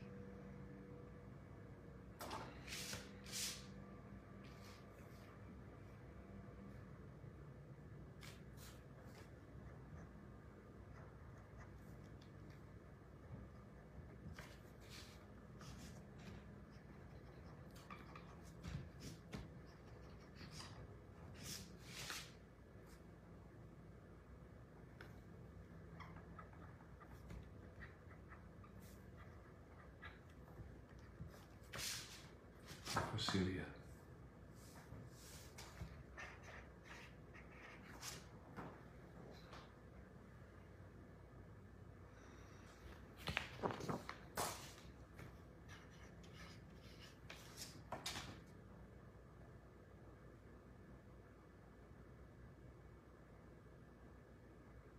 And for Chuck.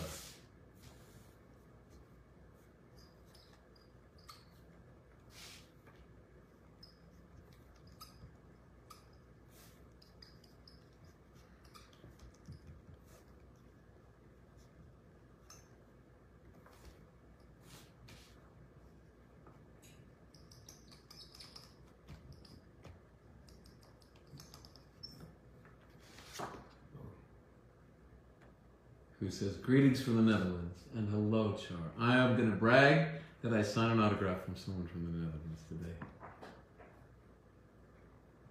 I have to be careful with my friends. Like, if I tell them the honest to God truth, what did you do today?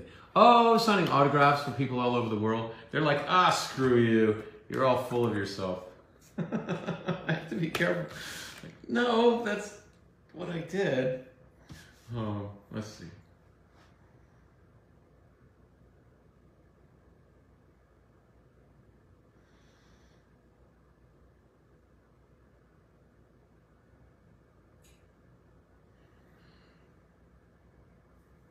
This one's for Aaron.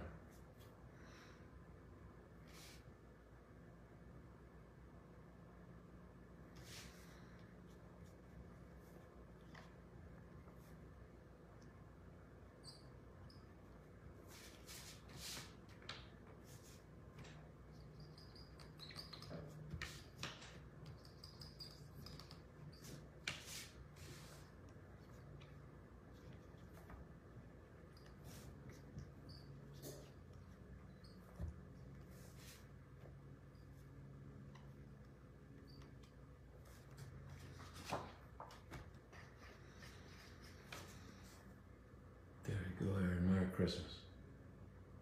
And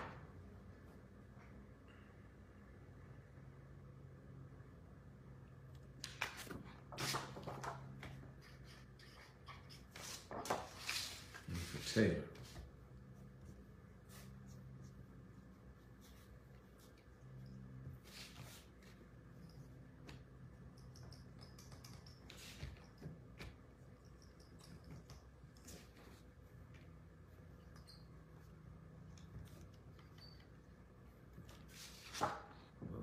go, love.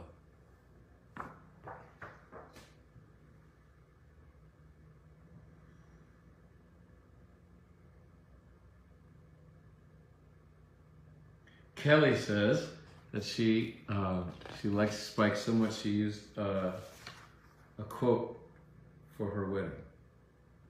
Eyeballs to end treads, my sweet. I'm gonna put that on your autograph, Kelly.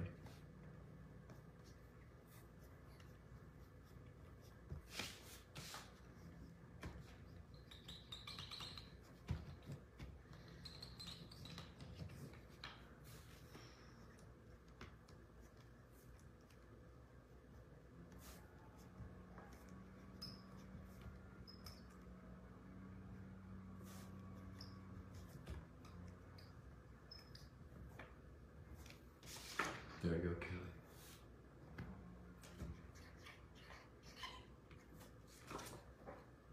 That's awesome. Okay,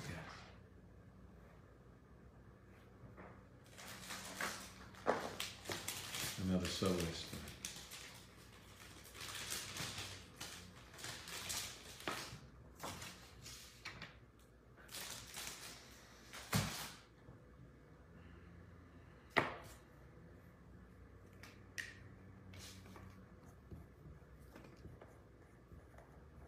This is for summer.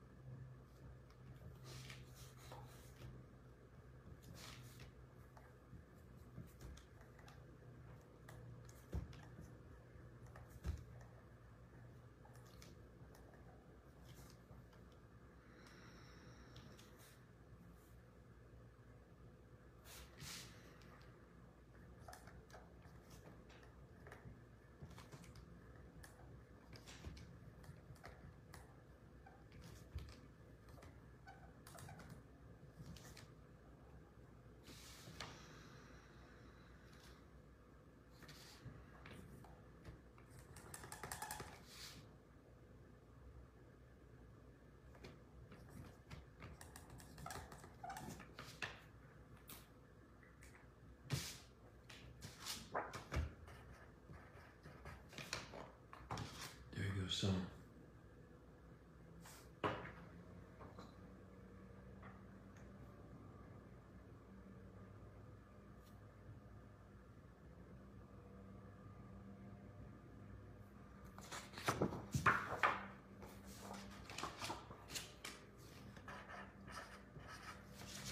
Smells for Crystal.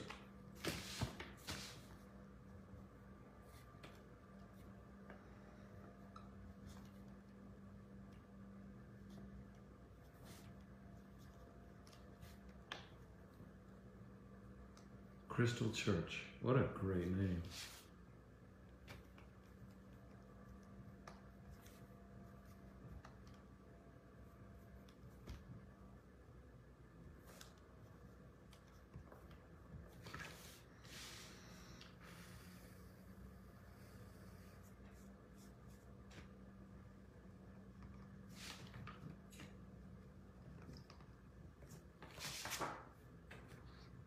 There you go, love.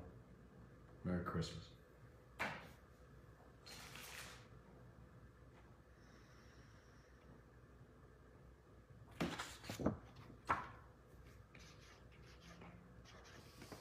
Smells for Ryan.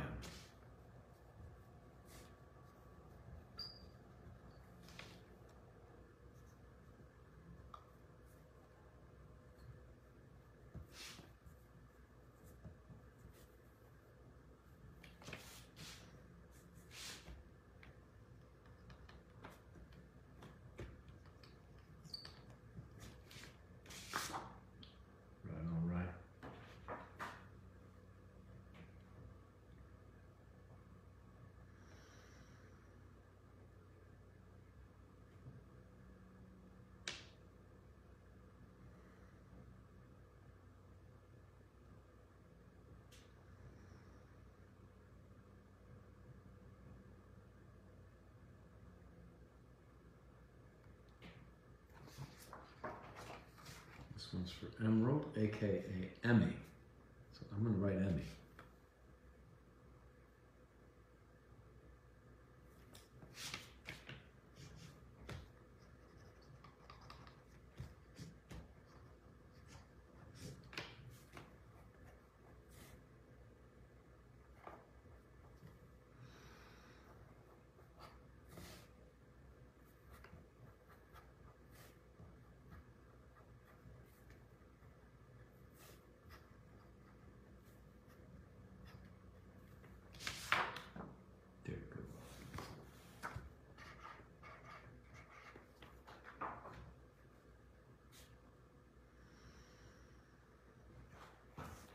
Another Zamasu!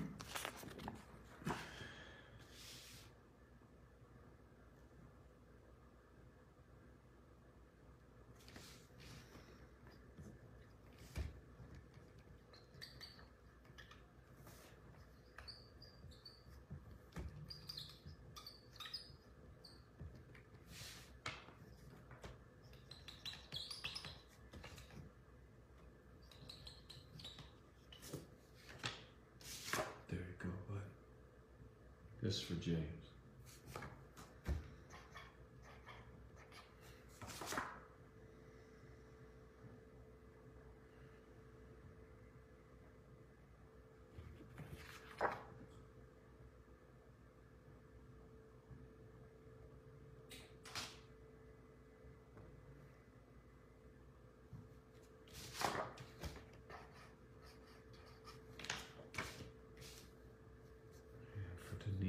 Look at that, let's gonna get it.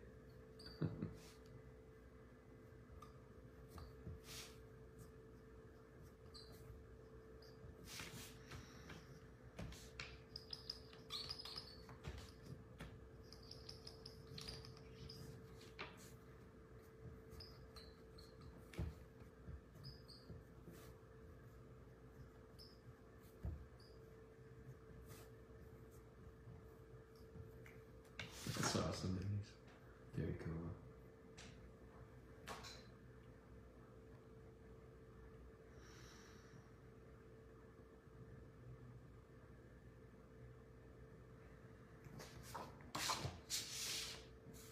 For Benji, who's a Dresden fan. Kick ass.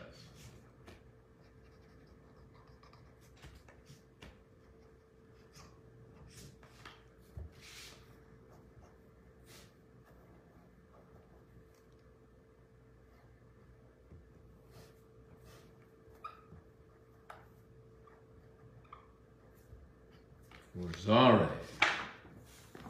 There you go, Benji.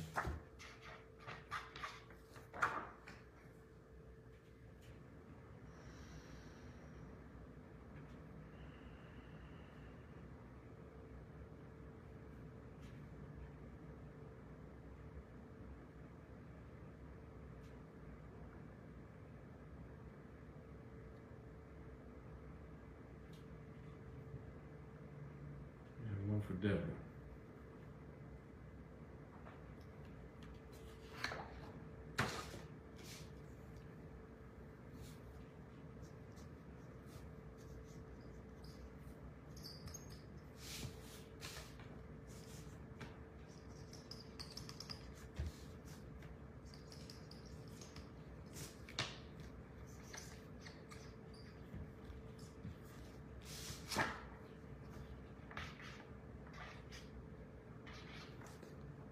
For you, Deborah.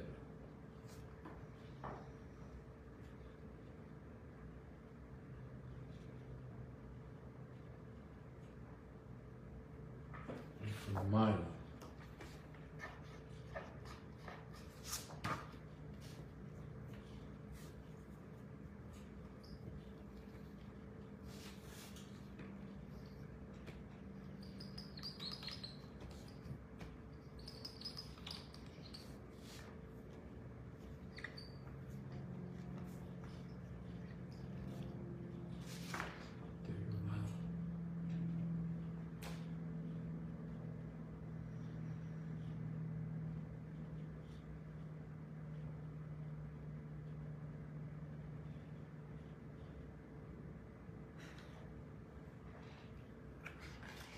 Kayla wants, help me out here, Spock. I don't speak loser.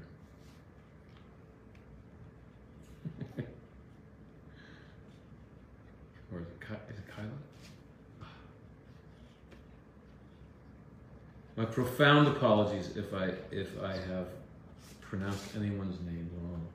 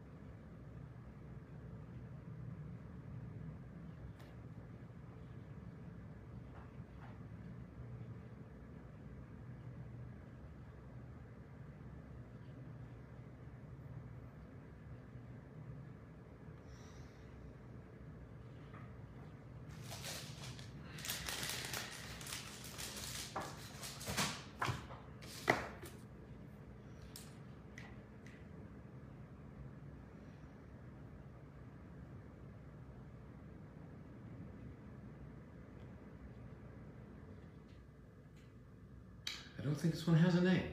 A mystery.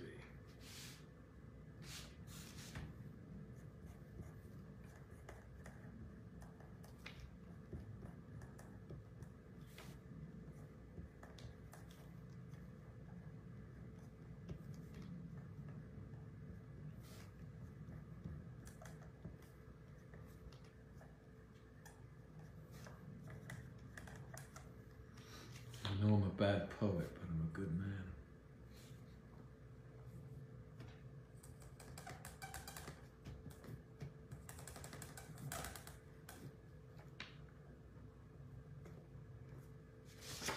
There you go.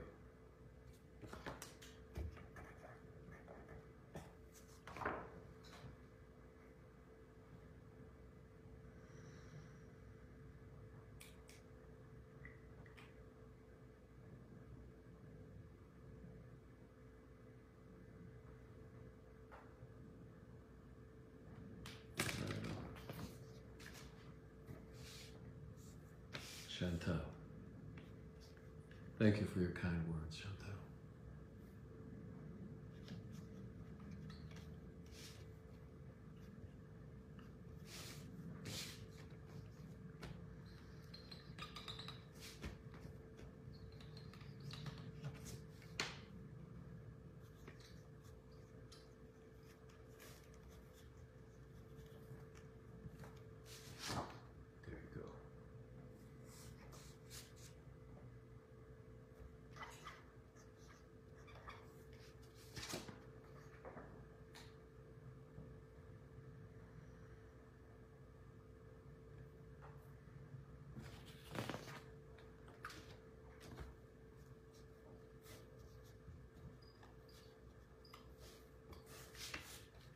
And this one's for Amber, and all she wants me to say is hi.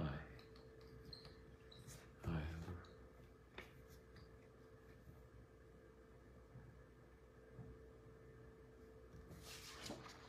There you go.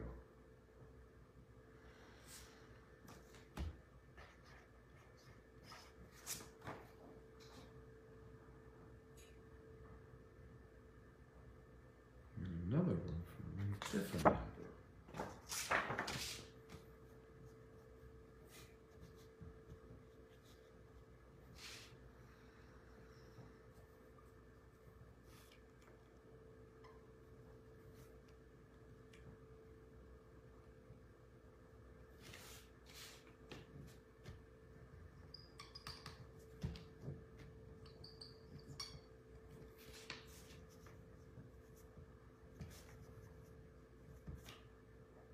Okay, guys, that's for you, Amber.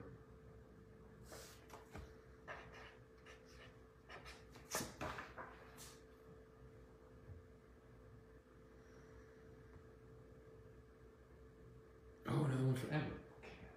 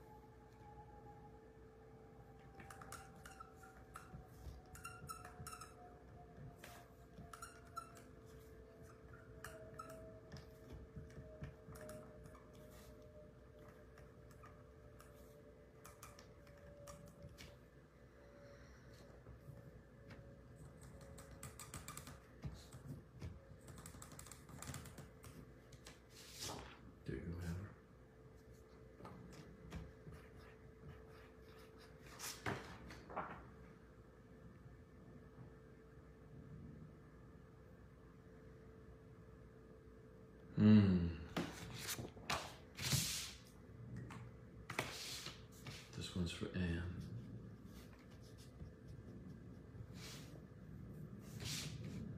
Or maybe Dirt Slayer, but you're the one who likes to roll in it.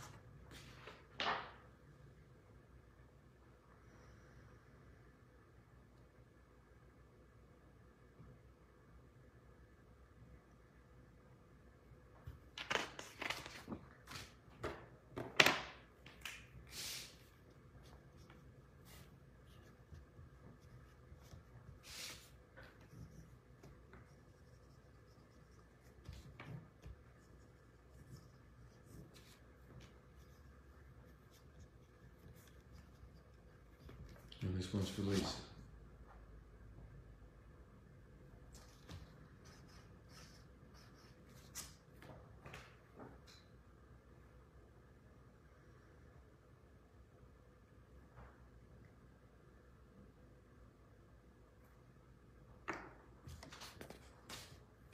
And one for Amber.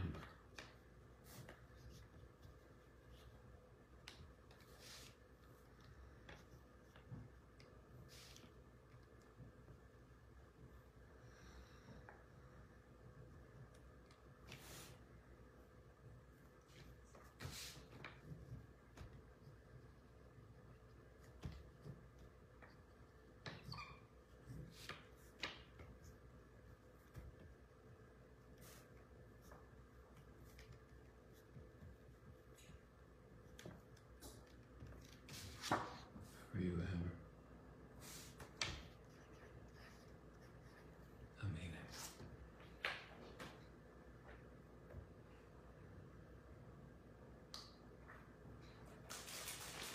I didn't realize that the subway spike was going to be so... I'm just going to take him right out of the cellophane, man.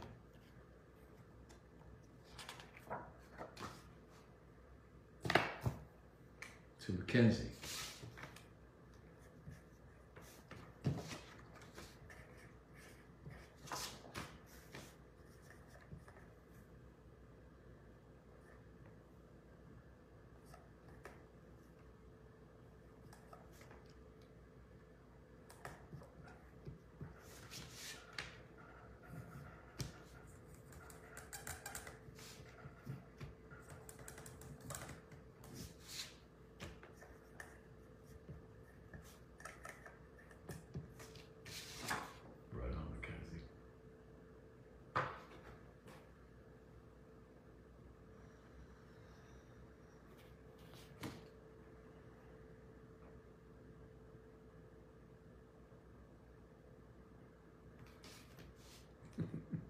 No, sorry, Jen, I don't have the accent unless you pay me.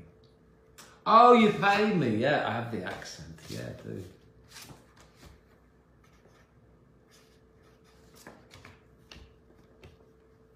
Jen said she always forgets that I don't have the accent.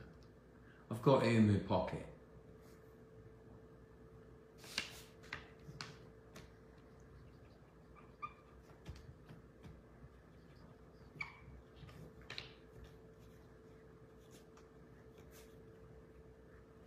There you are.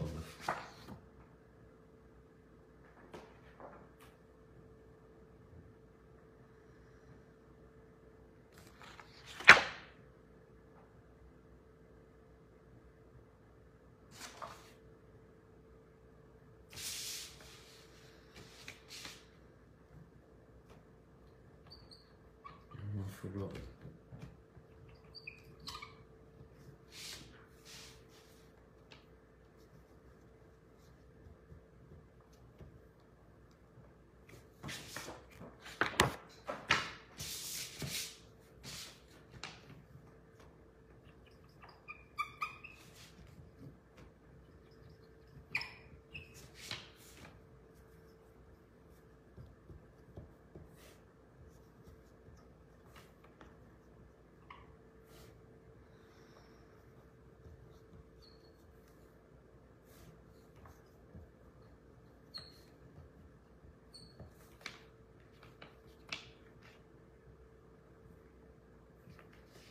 Once more with feeling. There you go.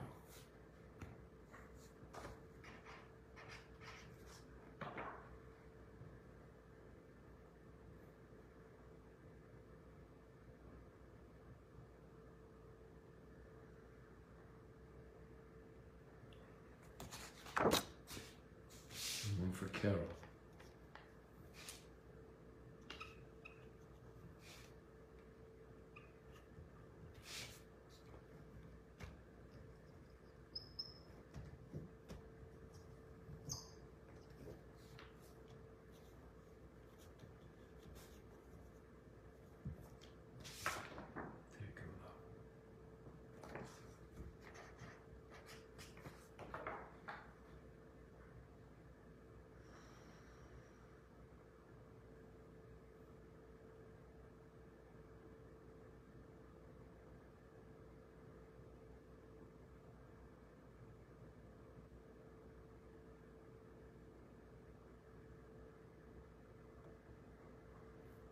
Okay, Monique, I will try to write all of that. It's a great quote.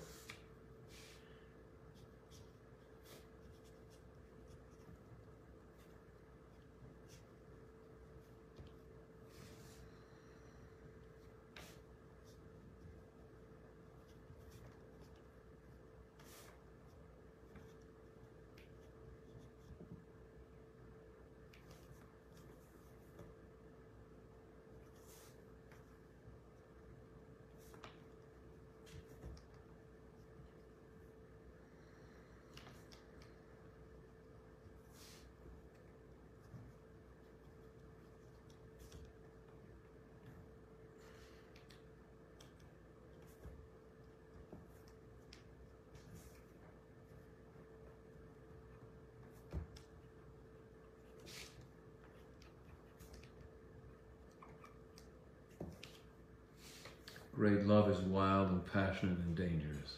It burns and consumes. Great quote.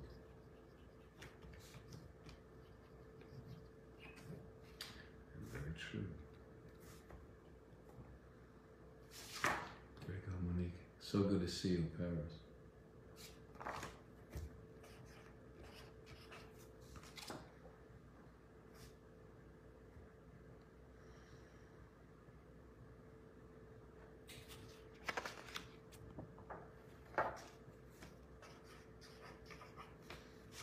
Another mystery. No name, no quote, just my little old signature. There you go, mystery person. And last but not least, to Aaron. That's why I was saving it. I've got to go get the, where is that? There it is.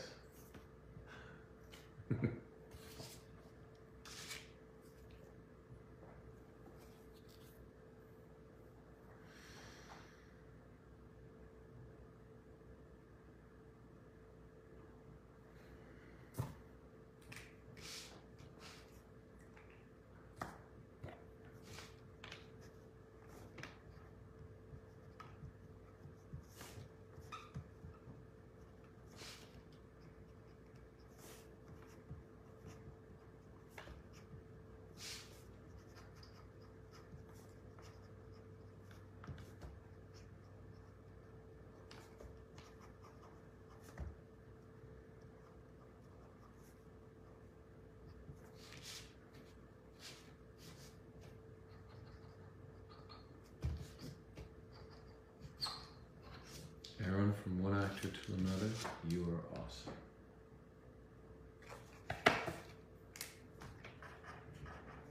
Well, guys, that's the end of my Christmas special. I'm so glad you joined me. I hope you had as much fun as I did. I'm going to go brag to all my friends that I did this. No, I'm actually going to keep it to myself because they think that I've gone off the rails and I've got a big ego if I even halfway admit to all the fun I have. You guys are absolutely awesome. And I know so little about Facebook. Oh, there's the finish button. Okay, thank God. I love you all. I'll see you soon. Bye-bye.